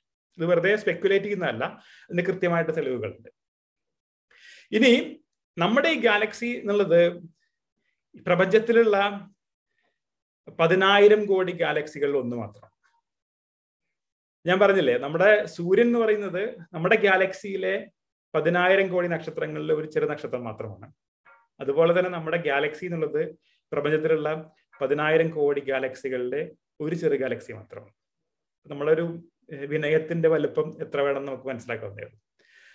ഇതിനുള്ള നമുക്ക് ഒരു ചെറിയ പാച്ച് ഓഫ് സ്കൈനെ പോലും വളരെ സെൻസിറ്റീവ് ആയിട്ടുള്ള ടെലസ്കോപ്പുകൾ വെച്ച് നോക്കുകയാണെങ്കിൽ അതിൽ കാണാൻ ചെറിയ ഡോട്ട്സ് എല്ലാം നക്ഷത്രങ്ങളല്ല, മറിച്ച് ഗാലക്സികളാണ് നമുക്ക് കാണാൻ പറ്റും. ഇത് ഹബിൾ ടെലസ്കോപ്പ്, ഏറ്റവും ശക്തമായ ടെലസ്കോപ്പുകൾ ഒന്നായിട്ടുള്ള ഹബിൾ ടെലസ്കോപ്പ് എടുത്തിട്ടുള്ള ഒരു ഇമേജ് ആണ്. ഇത് കാണാൻ പറ്റും. ഈ ചെറിയ പൊട്ടുകളെല്ലാം ഇതിനേക്കാൾ അടുത്ത് വരുമ്പോൾ കാണുന്നത് ഇതുപോലെ നമ്മുടെ ഗാലക്സി പോലെയുള്ള പലതരത്തിലുള്ള സ്പൈറൽ ഗാലക്സികളും എലിപ്റ്റിക്കൽ ഗാലക്സികളും ഒക്കെയാണ്. ഇതിലെല്ലാം നമ്മുടെ ഗാലക്സിയെ പോലെ തന്നെ ഏറെക്കുറെ 10,000 കോടി നക്ഷത്രങ്ങളുണ്ട്. അതിലെല്ലാം ചുറ്റും ലക്ഷക്കണക്കിനും ഓരോ നക്ഷത്രങ്ങൾക്കും ചുറ്റും ഡസൻ കണക്കിന് ഗ്രഹങ്ങളുണ്ടാവും. ഇതിന് വേറെ ഒരു കാര്യം ഞാൻ നേരത്തെ ആദ്യം പറഞ്ഞു, ആസ്ട്രോണമി ഒരു ഹിസ്റ്റോറിക്കൽ സയൻസ് ആണ്. നമ്മൾ ദൂരത്തിലേക്കുള്ള സാധനങ്ങളെ നോക്കും തോറും അത് ഭൂതകാലത്തിലേക്ക് കൂടിയാണ് നോക്കുന്നത്. ഈ ഗാലക്സികളെല്ലാം പിന്നെ ദശലക്ഷക്കണക്കിന് പ്രകാശവർഷങ്ങൾ അകലെയാണ്. അതായത് ഈ ഗാലക്സികള് ദശലക്ഷ വർഷങ്ങൾക്ക് മുമ്പ് എങ്ങനെയായിരുന്നോ അതിന്റെ ഒരു ചിത്രമാണ് നമ്മളിപ്പോൾ കാണുന്നത്. ഇതിൽ കൂടുതൽ ശക്തമായിട്ട് ടെലസ്കോപ്പുകൾ നോക്കുകയാണെങ്കിൽ നമുക്ക് കൂടുതൽ ദൂരം കാണാൻ പറ്റും. അതിനർത്ഥം നമ്മൾ പ്രപഞ്ചത്തിനെ പിന്നിലേക്ക് നോക്കുന്നുണ്ട്. പ്രപഞ്ചത്തിന്റെ കൂടുതൽ ചെറുപ്പകാലത്തിലുള്ള ചിത്രങ്ങളാണ് നമുക്ക് കിട്ടുന്നത്. കൂടുതൽ ശക്തമായ ടെലസ്കോപ്പിൽ എടുത്ത് നോക്കുകയാണെങ്കിലും അത് കൂടുതൽ ദൂരം കാണും. അതിന്റെ അർത്ഥം പ്രപഞ്ചത്തിന്റെ ചെറുപ്പകാലത്തിലേക്ക് ചിത്രങ്ങളെ കാണാൻ പറ്റുന്നു.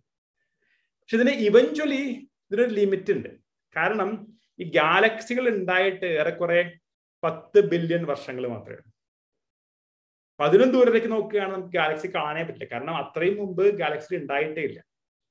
അപ്പൊ ഈ പ്രപഞ്ച പരിണാമത്തെ പറ്റിയിട്ടുള്ള ഒരു ചെറിയൊരു ലഘു ചരിത്രം ഞാൻ പറയട്ടെ. ഇപ്പോ നമ്മുടെ പലതരത്തിലുള്ള ആസ്ട്രോണമിക്കൽ ഒബ്സർവേഷൻസ്, ജ്യോതിശാസ്ത്ര നിരീക്ഷണങ്ങൾ കഴിഞ്ഞ ഒരു നൂറ്റാണ്ടുകളായിട്ട് നടത്തിയ നിരീക്ഷണങ്ങൾ തെളിയിക്കുന്ന, വളരെ കർക്കശമായി തെളിയിക്കുന്ന ഒരു കാര്യമുണ്ട്. നമുക്ക് ചുറ്റുമുള്ള എല്ലാ ഗാലക്സികളും നമ്മളിൽ നിന്ന് അകന്നു പോയിക്കൊണ്ടിരിക്കുന്നു. ഏത് ഗാലക്സി നോക്കിയാലും അത് നമ്മളിൽ നിന്ന് അകന്നു പോയിക്കൊണ്ടിരിക്കുക. അത് മാത്രമല്ല, കൂടുതൽ ദൂരെയുള്ള ഗാലക്സിയിലേക്ക് നോക്കുകയാണെങ്കിൽ അത് കൂടുതൽ വേഗതയിലാണ് അകന്നു പോകുന്നത്. ഇതിന് രണ്ട് തരത്തിലുള്ള ഉത്തരങ്ങളുണ്ടാവും. ഒന്നുകിൽ നമ്മുടെ ഭൂമിക്ക് അല്ലെങ്കിൽ നമ്മുടെ സോളാർ സിസ്റ്റത്തിന് എന്തോ പ്രത്യേകതയുണ്ട്, നമ്മുടെ പുരുഷ പ്രപഞ്ചത്തിന്റെ കേന്ദ്രമായിരിക്കാം. അതുകൊണ്ട് തന്നെ നമ്മളൊരു പ്രിഫേർഡ് പൊസിഷനിലാണ് എല്ലാ സ്ഥലങ്ങളും നമ്മൾ അകന്നു പോകുന്നത്. ഒരു സിംപ്ലസ്റ്റ് എക്സ്പ്ലനേഷൻ, വളരെ ലളിതപരമായിട്ടുള്ള ഒരു എക്സ്പ്ലനേഷൻ അതാണ്. പക്ഷെ ശാസ്ത്രത്തിന് ഇതൊരു തൃപ്തികരമായിട്ടുള്ള ഒരു വിശദീകരണമാണ്. കാരണം നമുക്കറിയാം, ഇത്രയും വലിയൊരു കോസ്മിക് അറീനയിലെ ഒരു ചെറിയ ഒരു സാധനം മാത്രമാണ് ഭൂമി. അതിന് പ്രത്യേകിച്ചൊരു പ്രിഫേർഡ് പൊസിഷൻ, ഒരു പ്രത്യേക സ്ഥാനം ഉണ്ടാവേണ്ട കാര്യമില്ല. അപ്പൊ അതിനേക്കാൾ ലളിതമായിട്ടുള്ള വേറൊരു വിശദീകരണം കാണണം. അതിനേക്കാൾ വേറൊരു വിശദീകരണം ഉണ്ട്. അതായത് മൊത്തം പ്രപഞ്ചം വികസിക്കുകയാണെങ്കിൽ അതിലുള്ള എല്ലാ വസ്തുക്കളും പരസ്പരം അകന്നു പോയിക്കൊണ്ടിരിക്കും. അതിന്റെ വളരെ ലളിതമായിട്ടുള്ള ഒരു ഉദാഹരണം ഉണ്ട്. ഇപ്പോൾ ഒരു ബലൂണില് നിങ്ങൾ കുറെ കുത്തുകൾ ഇടാന്നിരിക്കുക. ആ ബലൂൺ വീർപ്പിക്കുകയാണെങ്കിൽ എല്ലാത്തരം കുത്തുകളും പരസ്പരം അകന്നു പോയിക്കൊണ്ടിരിക്കും. ഓരോ കുത്തുകളും നോക്കുമ്പോഴും മറ്റെല്ലാ കുത്തുകളും ഞങ്ങൾ അകന്നു പോയിട്ടാണ് തോന്നുന്നത്. അതുപോലെ തന്നെയാണ് നമ്മുടെ പ്രപഞ്ചത്തിന് കാര്യം. ഏത് ഗാലക്സി നോക്കിയാലും മറ്റ് ഗാലക്സികൾ തങ്ങളിൽ നിന്ന് അകന്നു പോകുന്നതായിട്ട് ആ ഗാലക്സിയിൽ താമസിക്കുന്നവർക്ക് തോന്നും.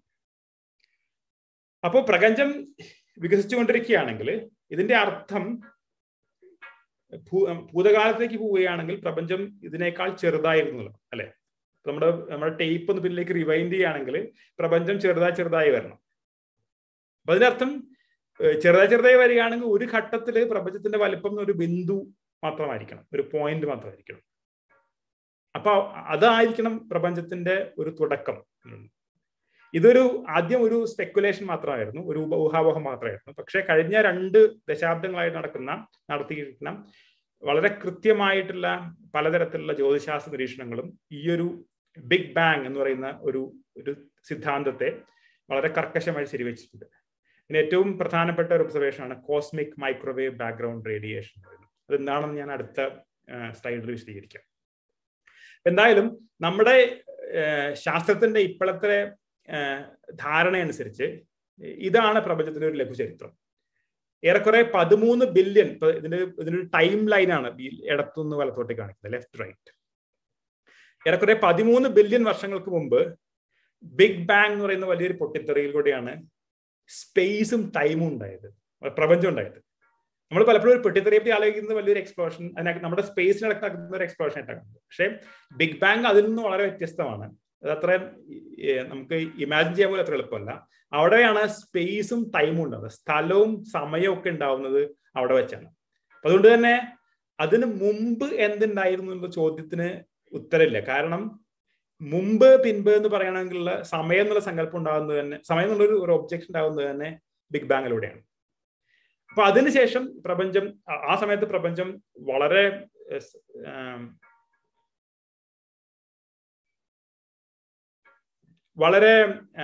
സാന്ദ്രമായിരുന്നു, വളരെ ചൂടുള്ളതായിരുന്നു, എക്സ്ട്രീംലി ഹൈ എനർജി ആയിരുന്നു. അതുകൊണ്ട് തന്നെ നമ്മുടെ വസ്തുക്കള്, പദാർത്ഥത്തിന് നമ്മളിപ്പോ കാണുന്ന ഫോമല്ല രൂപത്തിൽ നിലനിന്നിരുന്നത്. എല്ലാ അടിസ്ഥാന കണങ്ങളും പരസ്പരം വേറിട്ട് നിന്നിരുന്നത്, ന്യൂട്രോണുകളും പ്രോട്ടോണുകളും അതിനിടയിലുള്ള ക്വാർക്കുകളൊക്കെ. പ്രപഞ്ചം ഉണ്ടായോടെ വികസിക്കാനും തുടങ്ങി. ആ വികസിച്ചോടെ അത് തണുത്തോടെ ഇലക്ട്രോണുകളും പ്രോട്ടോണുകളും ന്യൂട്രോണുകളും കമ്പൈൻ ചെയ്ത് ആറ്റങ്ങൾ ഉണ്ടായി. ആറ്റങ്ങൾ കമ്പൈൻ ചെയ്ത് തന്മാത്രകൾ ഉണ്ടായി. തന്മാത്രകൾ കമ്പൈൻ ചെയ്ത് അതിനൊക്കെ വലിയ ഭാരമുള്ള വസ്തുക്കൾ ഉണ്ടായി. ആദ്യത്തെ നക്ഷത്രങ്ങൾ ഉണ്ടായി. ഈ നക്ഷത്രങ്ങൾ അവരുടെ പരസ്പരം ഗ്രാവിറ്റി കൊണ്ട് പരസ്പരം കൂട്ടങ്ങളായിട്ട് വലിയ ഗാലക്സികൾ ഉണ്ടായി. അങ്ങനെയാണ് ഇപ്പൊ നമ്മൾ കാണുന്ന ഈ ഒരു ആധുനിക പ്രപഞ്ചം ഉണ്ടാകുന്നത്. അപ്പോ ഈ ഒരു പ്രപഞ്ചത്തിന്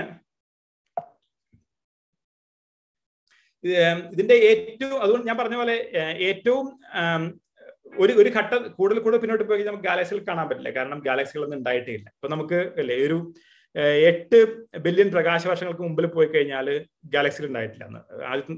ആദ്യത്തെ സ്റ്റാറുകൾ മാത്രം, ആദ്യത്തെ നക്ഷത്രങ്ങൾ മാത്രമേ ഉണ്ടായിട്ടുള്ളൂ. അതിനു മുമ്പേക്ക് പോയി കഴിഞ്ഞാൽ ആദ്യത്തെ നക്ഷത്രങ്ങൾ പോലും ഉണ്ടായിട്ടില്ല. പരസ്പരം കുറച്ച് ഗ്യാസ് ക്ലൗഡുകൾ മാത്രമേ ഉണ്ടായിരുന്നുള്ളൂ. അതിന് മുമ്പിലേക്ക് പോയി കഴിഞ്ഞാലാണ് നമുക്ക് കാണുന്നത് ഈ ഒരു കോസ്മിക് മൈക്രോവേവ് ബാക്ക്ഗ്രൗണ്ട് റേഡിയേഷൻ എന്ന് പറയുന്നത്. അത്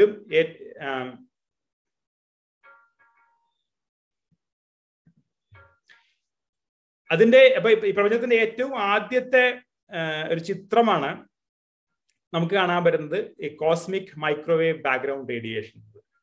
ഇത് കണ്ടെത്തിയത് 1960കളിൽ 2 റേഡിയോ എഞ്ചിനീയർമാർ വളരെ ആകസ്മികമായിട്ട് കണ്ടെത്തിയതാണ്. ബെൽ ലാബ്സ് പറയുന്ന അമേരിക്കയിലെ ഒരു ലാബോറട്ടറിയിലെ 2 റേഡിയോ എഞ്ചിനീയർമാർ ഏറ്റവും ശക്തമായിട്ടുള്ള ഒരു റേഡിയോ ആന്റിന ഉണ്ടാക്കിക്കൊണ്ടിരിക്കുകയായിരുന്നു. അവരുടെ ഉദ്ദേശം എന്ന് പറഞ്ഞാൽ ഏറ്റവും ടെലികമ്മ്യൂണിക്കേഷൻ അല്ല, ഒരു റേഡിയോ ആന്റിന ഉപയോഗിച്ചുകൊണ്ട് ഗാലക്സിയിലെ ചില പഠനങ്ങൾ നടത്താൻ വേണ്ടിയിട്ട് നടത്തുന്ന ഏറ്റവും ആകസ്മികമായിട്ട് ഈ ഒരു കോസ്മിക് മൈക്രോവേവ് ബാക്ക്ഗ്രൗണ്ട് റേഡിയേഷൻ അവർക്ക് കണ്ടെത്തിയത്. ഇത് ലളിതമായി പറഞ്ഞു കഴിഞ്ഞാൽ നമ്മുടെ ആകാശത്തിൽ ഏത് ഭാഗത്തേക്ക് നോക്കിയാലും ഇപ്പൊ നമുക്ക് ഒരു ദിശയിലേക്ക് നോക്കിയാൽ കുറച്ച് നക്ഷത്രങ്ങളെ കാണാൻ പറ്റും. വേറെ ദിശയിലേക്ക് നോക്കി കഴിഞ്ഞാൽ വേറെ കുറെ നക്ഷത്രങ്ങളെയോ ഗാലക്സികളൊക്കെയാണ് കാണാൻ പറ്റുക. പക്ഷേ ഈ ഒരു ഒപ്റ്റിക്കൽ ടെലസ്കോപ്പിലൂടെ നോക്കുന്നതിന് പകരം ഒരു മൈക്രോവേവ് ആന്റിനയുടെ നോക്കുകയാണെങ്കിൽ ആകാശത്തിന്റെ ഏത് ഭാഗത്തു നിന്നും വരുന്നത് ഒരു മൈക്രോവേവ് റേഡിയേഷന്റെ സാന്നിധ്യം ഇവർ കണ്ടെത്തി. ഈ മൈക്രോവേവ് റേഡിയേഷൻ എന്ന് പറഞ്ഞാൽ എല്ലാ ഭാഗത്തു നിന്നും വരുന്നതും ഏറെക്കുറെ വളരെ സമാനമാണ്. പക്ഷെ അതിലുണ്ടാകുന്ന ടെമ്പറേച്ചറിന് അതിന്റെ ഇന്റൻസിറ്റിക്ക് ചെറിയ വ്യത്യാസങ്ങളുണ്ട്. അപ്പോൾ ഇതിനെ പറ്റിയിട്ട് അതേസമയം തന്നെ കോസ്മോളജിസ്റ്റുകളും സൈദ്ധാന്തിക ഭൗതിക ശാസ്ത്രജ്ഞന്മാരൊക്കെ പഠിച്ചുകൊണ്ടിരിക്കുകയാണ്. ഇത്തരം ഒരു മൈക്രോവേവ് റേഡിയേഷന്റെ സാന്നിധ്യം ഉണ്ടാകുമെന്ന് കോസ്മോളജിസ്റ്റുകൾ പ്രവചിച്ചിരുന്നു. പക്ഷെ ആദ്യമായിട്ട് കണ്ടെത്തിയത് 2 ആസ്ട്രോണമേഴ്സ് ആണ്. ഒരു ബെൽ ലാബ് എന്ന് പറയുന്ന ലാബോറട്ടറിയിൽ വർക്ക് ചെയ്യുന്ന 2 ആസ്ട്രോണമേഴ്സ് ആണ്. അപ്പൊ ഇത് പഠിക്കുക വഴി ഇത് ബേസിക്കലി ബിഗ് ബാങ്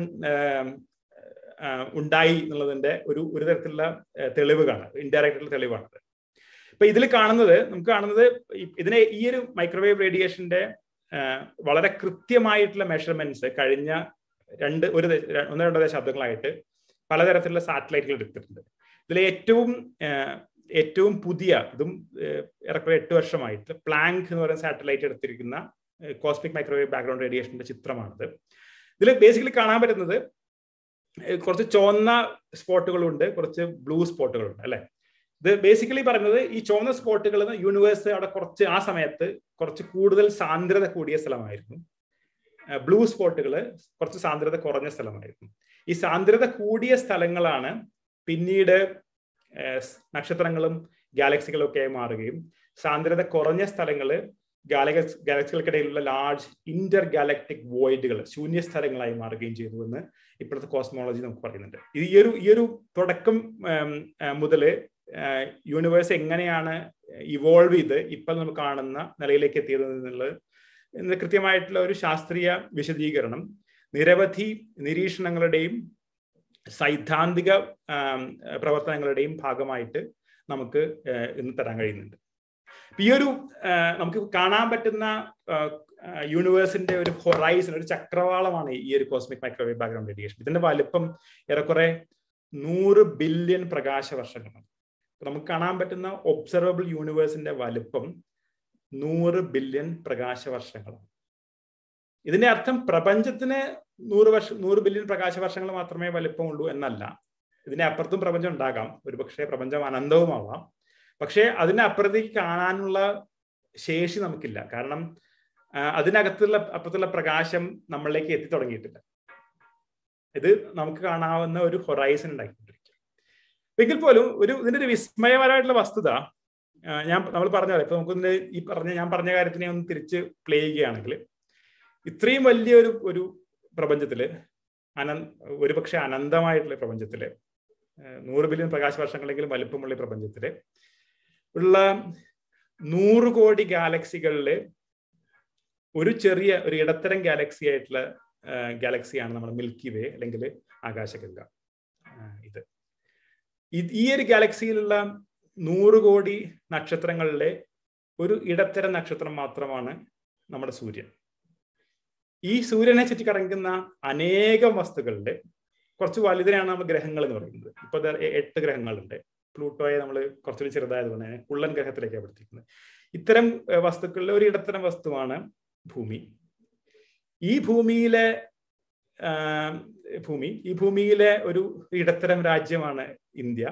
അതിലുള്ള ഒരു ചെറിയ സംസ്ഥാനമാണ് കേരളം.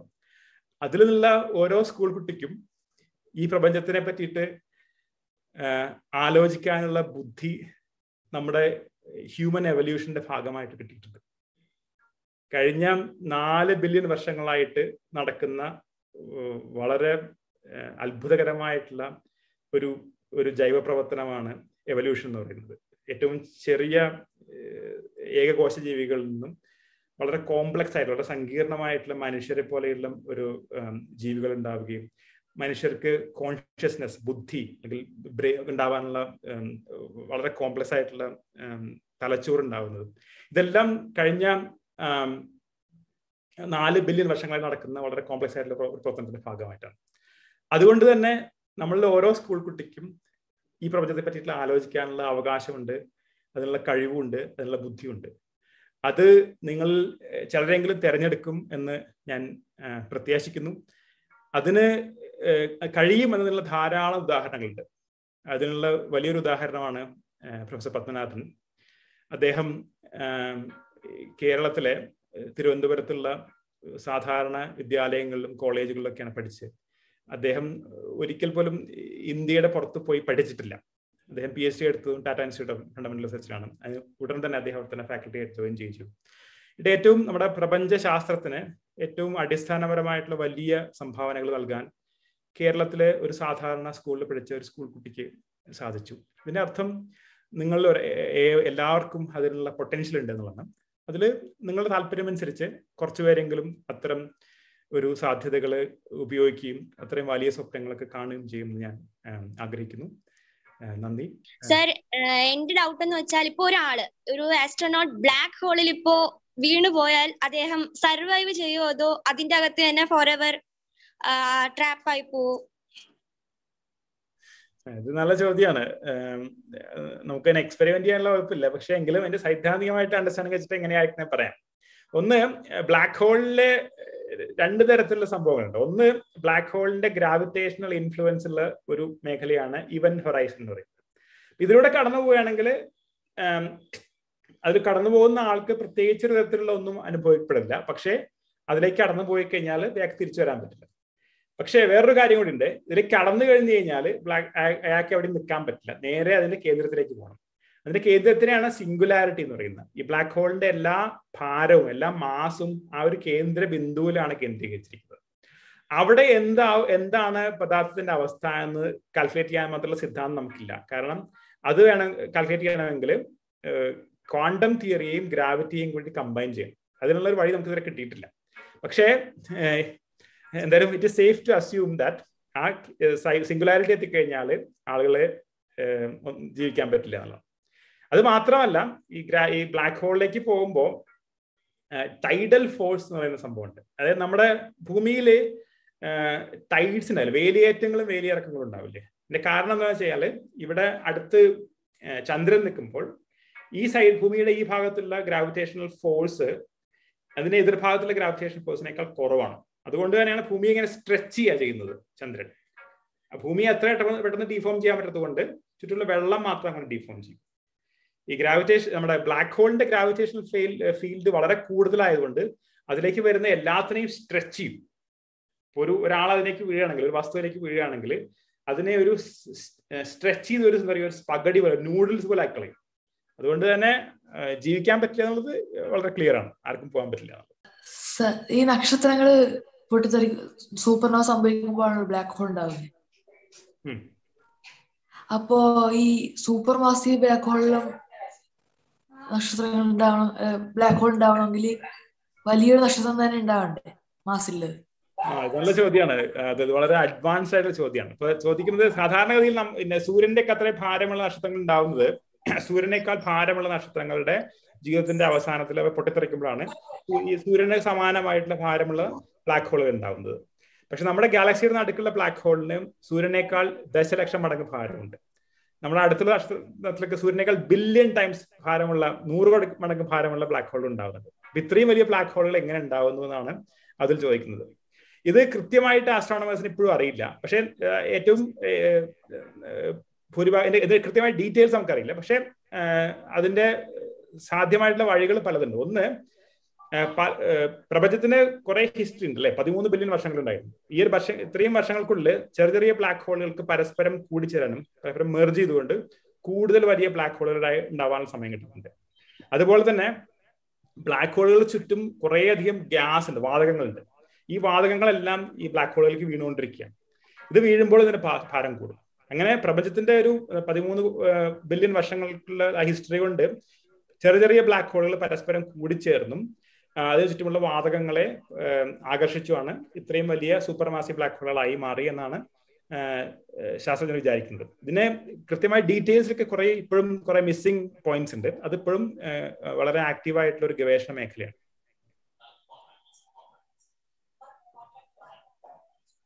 Hello sir. ഹലോ, പറയൂ സാർ. സൂര്യൻ എക്സ്പ്ലോഡ് ചെയ്യൂ എന്തേലും? സൂര്യൻ സൂപ്പർനോവ എന്ന് പറയുന്ന പോലെയുള്ള എക്സ്പ്ലോഷൻ അല്ല ഉണ്ടാവുന്നത്. സൂര്യൻ വളരെ ഭാരം കുറഞ്ഞ ഒരു നക്ഷത്രമായതുകൊണ്ട് കുറെ ബില്യൺ വർഷങ്ങൾക്ക് ശേഷം സൂര്യൻ ഒരു റെഡ് ജയന്റ് എന്ന് പറയുന്ന സൂര്യന്റെ വലുപ്പം പഫപ്പ് ചെയ്തുകൊണ്ട് ചുറ്റുമുള്ള ഗ്രഹങ്ങളെ മുഴുവൻ വിഴുങ്ങും. പക്ഷെ അത് എത്രയോ ബില്യൺ വർഷങ്ങൾക്ക് ശേഷത്തെ കാര്യമാണ് ഞാൻ സംഭവിക്കുന്നത്. ആരും പേടിക്കേണ്ടതില്ല. അതിനുശേഷം ഇതിന്റെ ഔട്ടർ ലെയേഴ്സിനെ എജക്ട് ചെയ്തുകൊണ്ട് സൂര്യൻ ഒരു വൈറ്റ് ഡ്വാർഫ് എന്ന് പറയുന്ന വെള്ളക്കുള്ളൻ എന്ന് പറയുന്ന ഒരു ചെറു നക്ഷത്രമായിട്ടാണ് മാറാൻ പോകുന്നത്. പക്ഷെ ഇതിന് വേവ്സ് പാത്ത് മാറിയാൽ സ്പേസിനെ എങ്ങനെ എഫക്ട് ചെയ്യത്? ആ ചോദ്യം കുറച്ചുകൂടി കൃത്യമാക്കൂ. സാറേ, സ്പേസിലെ വേവ്സ് ഇല്ലേ? എന്ത് വേവ്സ്? ഈ റേഡിയേഷൻ വേവ്സ്. എന്ത് റേഡിയേഷൻ? നമ്മൾ ഈ ഇതൊക്കെ ചെയ്തില്ലേ, റേഡിയോ വഴിയൊക്കെ നമ്മൾ കമ്മ്യൂണിക്കേറ്റ് ചെയ്തില്ലേ? അപ്പൊ ഇലക്ട്രോമാഗ്നറ്റിക് വേവ്സ്, വൈദ്യുതകാന്തിക തരംഗങ്ങളാണ് പറയുന്നത് അല്ലെ. റേഡിയോ വേവ്സ് എന്ന് പറഞ്ഞാൽ വൈദ്യുതകാന്തിക തരംഗങ്ങളാണ്. ഓക്കെ, ആ വേവ്സ് പാത്ത് മാറിയാല് സ്പേസിനെ അത് എങ്ങനെ എഫക്ട് ചെയ്യും? ആ വേവ്സിന്റെ പാത്ത് എങ്ങനെ മാറാൻ?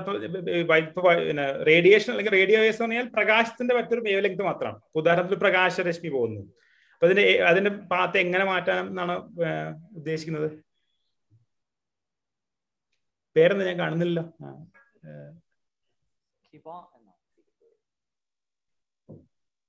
അതിന്റെ പാത്തിന് അത് പ്രകാശരശ്മിയാണ് ഉദാഹരണം റേഡിയോ വേവ് എന്ന് പറഞ്ഞാൽ. അതിനെ എങ്ങനെയാണ് എങ്ങനെ പാത്ത് മാറിയാലോ എന്നാണ് ചോദിക്കുന്നത്.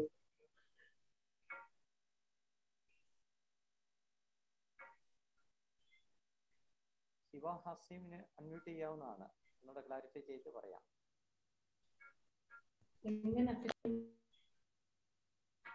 ചോദ്യകർത്താവിനെ കാണുന്നില്ലല്ലോ.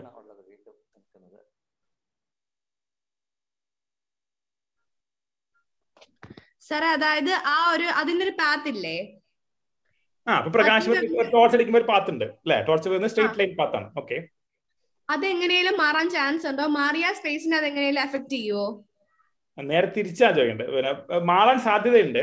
ഇപ്പൊ സാധാരണ ഇങ്ങനെ പ്രകാശത്തിന്റെ വഴി മാറാനുള്ള വഴി എന്താ? അതിനെ റിഫ്ലക്ട് ചെയ്യാം ഒരു മിറർ വെച്ചിട്ട്, അല്ലെങ്കിൽ ഒരു ലെൻസ് വെച്ചിട്ട് അതിനെ റിഫ്രാക്ട് ചെയ്യാം അല്ലെ, അങ്ങനെയൊക്കെ ചെയ്യാം. ഗ്രാവിറ്റിക്ക് അതുപോലെ ലെൻസ് ആയിട്ട് ആക്ട് ചെയ്യാൻ പറ്റും. ഗ്രാവിറ്റി വളരെ ഭാരമുള്ള ഒരു വസ്തു ഉണ്ടെങ്കിൽ അതിന് ചുറ്റുമുള്ള സ്പേസിനെ വളയ്ക്കുക വഴി പ്രകാശത്തിനെ ബെൻഡ് ചെയ്യാൻ പറ്റും. പ്രകാശം ബെൻഡ് ചെയ്യുന്നതുകൊണ്ട് ഗ്രാവിറ്റി മാറില്ല ചെയ്യുന്നത്, അല്ലെങ്കിൽ സ്പേസ് ടൈം മാറില്ല ചെയ്യുന്നത്. സ്പേസ് ടൈമിൽ ഉണ്ടാകുന്ന വളവ് കൊണ്ട് അതിൽ പ്രകാശത്തിനെ വളഞ്ഞു പോകാൻ പറ്റും. അതാണോ ചോദിച്ചത്? Yes sir, yes. Okay, thank you sir. നമുക്ക് സർ ചോദിക്കൂ. സാർ, എന്റെ പേര് കൃഷ്ണ അജിത്ത്. ഞാൻ കാസർഗോഡ് ജില്ലയിൽ നിന്നാണ് വരുന്നത്. സാർ, എന്റെ 2 ചോദ്യമുണ്ട്. സാറൊന്നും വിചാരിക്കരുത്, പക്ഷെ ഇത് കുറെ കാലമായിട്ട് തന്നെ അലട്ടുന്ന ചോദ്യങ്ങളാണ്. സാർ, ഒന്നാമത്തെ ക്വസ്റ്റ്യൻ, സാർ നേരത്തെ പറഞ്ഞു സ്പേസ് ടൈം കർവേച്ചർ കൊണ്ടാണ് ഗ്രാവിറ്റി ഉണ്ടാകുന്നത്. അതുകൊണ്ടാണ് ആ ബ്ലാക്ക് ഹോളിന്റെ ചിത്രം എടുക്കുമ്പോൾ അതിന് ചുറ്റും പ്രകാശം കടന്നു വരുന്നത്. അപ്പോ ഒരു സണ്ണിനെടുത്ത് തന്നാൽ തന്നെ അതിന് ചുറ്റും ഗ്രഹങ്ങൾ പോകുന്നുണ്ട്.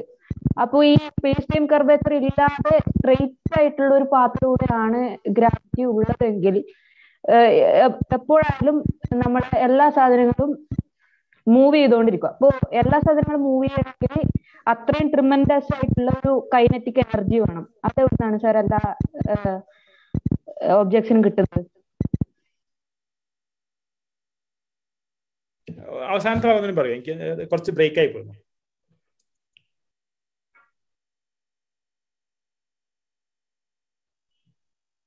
ഇത് പിന്നെ സൂര്യനിലേക്ക് വീഴാതിരിക്കണമെങ്കിൽ ധാരാളം വളരെ കൈനറ്റിക് എനർജി വേണം. ചുറ്റുമ്പോ എല്ലാ വസ്തുക്കളും ഇപ്പോൾ സ്പേസ് ടൈം കർവേച്ചർ ഇല്ലെങ്കിൽ എപ്പോഴും സാധനങ്ങൾ മുമ്പിലേക്ക് തന്നെ പോയിക്കൊണ്ടിരിക്കും എല്ലാ സെലസ്റ്റിയൽ ബോഡീസും. അതുകൊണ്ടാണല്ലോ അത് ചുറ്റുന്നത്. അപ്പോൾ ഒരു യൂണിവേഴ്സിന്റെ തന്നെ മൊത്തം ഒരു ഒറിജിൻ എടുത്തു കഴിഞ്ഞാൽ അത് എപ്പോഴും മൂവ് ചെയ്തുകൊണ്ടിരിക്കണമെങ്കിൽ ആ വസ്തുവിന് ഒരു കൈനറ്റിക് എനർജി വേണം. അത്രയും ട്രെമൻഡസ് ആയിട്ടുള്ള കൈനറ്റിക് എനർജി എവിടുന്നാണ് എന്നതാണ് സാർ എന്റെ ചോദ്യം. ഈ ചോദ്യത്തെ കുറച്ച് നമുക്ക് ലളിതവൽക്കരിക്കാം. പിന്നെ സ്പേസ് ടൈം കർവേച്ചറും ഇതൊന്നും ഇല്ലാണ്ട് തന്നെ സാധാരണ നമുക്ക് മനസ്സിലാവുന്ന ന്യൂട്ടോണിയൻ ഗ്രാവിറ്റിയുടെ ചോദ്യം ചോദിക്കാൻ പറ്റും. ഉദാഹരണത്തിന് ഇപ്പൊ ഭൂമിക്ക് ചുറ്റും അല്ലെങ്കിൽ സൂര്യന് ചുറ്റും ഭൂമി കറങ്ങിക്കൊണ്ടിരിക്കുന്നുണ്ട്. ഈ കറക്കം നിന്ന് കഴിഞ്ഞാൽ അത് സൂര്യനിലേക്ക് വീഴും അല്ലെ? ഈ ഒരു വീഴാത്ത കാരണം ഇതിന്റെ കൈനറ്റിക് എനർജിയാണ്. ആ കൈനറ്റിക് എനർജി എങ്ങനെയാണ് കിട്ടിയത്? അതാണ് ചോദ്യം.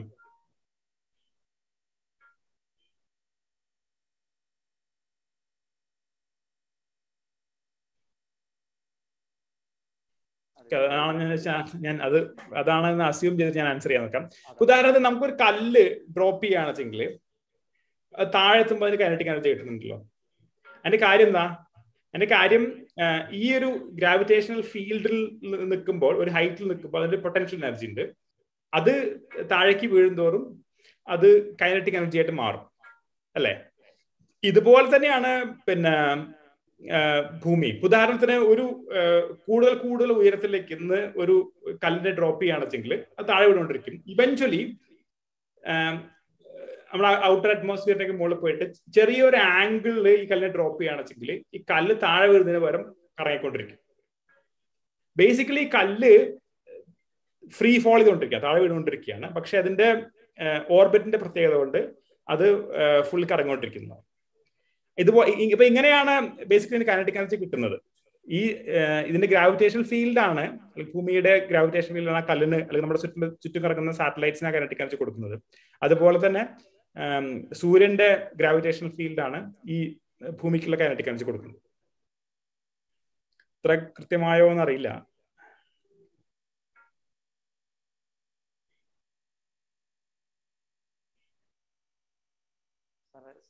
കുട്ടികളുടെ ഒത്തിരി ആഗ്രഹം സാറിന്റെ ഒരു ഗ്രോത്ത്, ഒരു കരിയർ ഗ്രോത്തിനെ കുറിച്ച് ഒന്ന് പറയാമോ? എവിടെയാണ് പഠിച്ചത്, എന്തൊക്കെയായിരുന്നു? അതൊക്കെ ചിലപ്പോൾ കുട്ടികൾക്ക് ഒരു ഗുണമായിരിക്കും. കേട്ടില്ല, അതൊന്നും ഓർക്കെ പറയാമോ സാർ? സാറിന്റെ ഒരു കരിയർ ഗ്രോത്ത്, പഠിച്ചത് എങ്ങനെയായിരുന്നു, എന്നിട്ട് അതിനുശേഷം ഏതൊക്കെയാണ് കൂടുതൽ പഠിച്ചത്, എങ്ങനെയാണ് ഈ നിലയിലേക്ക് ഒരു പഠിച്ച സ്ഥാപനം?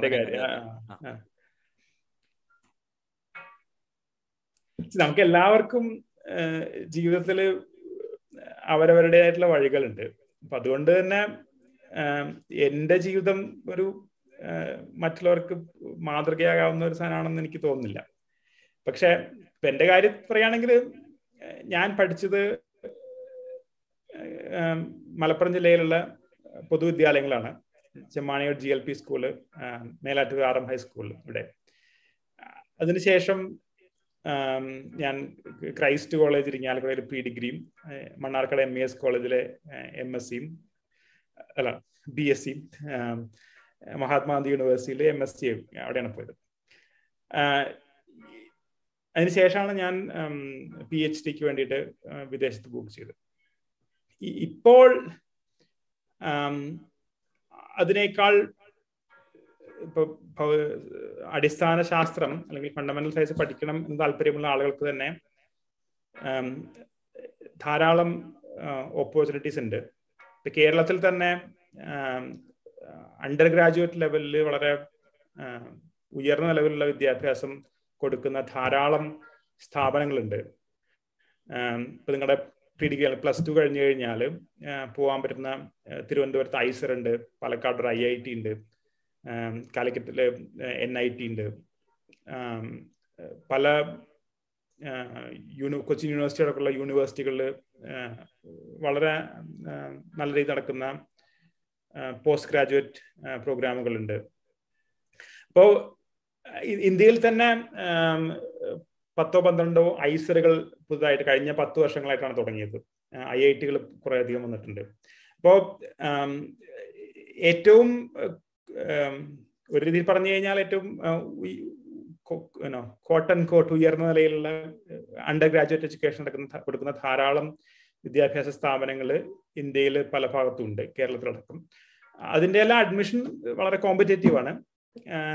പക്ഷേ പല രീതിയിലുള്ള ഐസറുകളിലാണെങ്കിൽ JEE വഴി നടക്കുന്നുണ്ട്, മറ്റുള്ള ഇൻസ്പയർ പ്രോഗ്രാമിൽ വഴി നടക്കുന്നുണ്ട്. നിങ്ങളുടെ സ്റ്റേറ്റ് സിലബസ് വിദ്യാലയങ്ങളിലെ ഏറ്റവും ടോപ്പ് റാങ്കുകളിൽ കുട്ടികൾക്ക് അഡ്മിഷൻ കൊടുക്കുന്നുണ്ട്. പക്ഷെ ഇതൊന്നും കിട്ടിയില്ലെങ്കിൽ പോലും അതൊന്നും ജീവിതത്തിന്റെ അവസാനമായിട്ട് കാണേണ്ടതില്ല. ഞാൻ IIT-കളിലൊന്നും പഠിച്ചിട്ടില്ല, ഞാൻ സാധാരണ കോളേജുകളിലാണ് പഠിച്ചത്. പക്ഷെ പഠിക്കുന്ന സമയത്ത് ഇഷ്ടമുള്ള സാധനങ്ങൾ, ഇഷ്ടമുള്ള വിഷയങ്ങൾ താല്പര്യത്തോടെ പഠിക്കുക, പരീക്ഷയ്ക്ക് വേണ്ടി മാത്രം പഠിക്കാതിരിക്കുക, പരീക്ഷയ്ക്ക് അപ്പുറം അറിവുണ്ടാവാൻ വേണ്ടി പഠിക്കുക, താല്പര്യം നിലനിർത്തുക. ഇത്തരം കാര്യങ്ങൾ വഴി നോക്കുകയാണെങ്കിൽ നിങ്ങളുടെ ഇഷ്ടമുള്ള താല്പര്യങ്ങളെ, സ്വപ്നങ്ങളെയൊക്കെ പിന്തുടരാനുള്ള സാധ്യതകൾ ഭൂരിഭാഗം ആളുകൾക്കും ഉണ്ട് എന്നാണ് ഞാൻ വിശ്വസിക്കുന്നത്. അപ്പൊ അതിനുള്ളൊരു ധൈര്യം കാണിക്കാൻ മാത്രം മതി. ഇപ്പോൾ ഞാൻ പഠിക്കുന്ന സമയത്തൊക്കെ എഞ്ചിനീയറിംഗിന്റെയും മെഡിസിന്റെയും വലിയൊരു കുത്തൊഴുക്കുള്ള സമയമായിരുന്നു. ഏറ്റവും പഠിക്കുന്ന കുട്ടികളെല്ലാം ഇതിനാണ് പോകേണ്ടത് എന്നുള്ള ഒരു പൊതുബോധം എല്ലാവരും അങ്ങോട്ട് കൊടുത്തിരുന്നു. പക്ഷെ അതല്ലാത്തവർക്കും രസകരമായ രീതിയിൽ പഠിക്കാനും രസകരമായിട്ടുള്ള കാര്യങ്ങൾ ചെയ്യാനുമുള്ള സാധ്യതകളുണ്ട് എന്നുള്ളത് ഒരു ഉറപ്പുണ്ടെങ്കിൽ അത്തരം കാര്യങ്ങളിലേക്ക് പോകണം എന്ന് തന്നെയാണ് അഭിപ്രായം എനിക്ക്.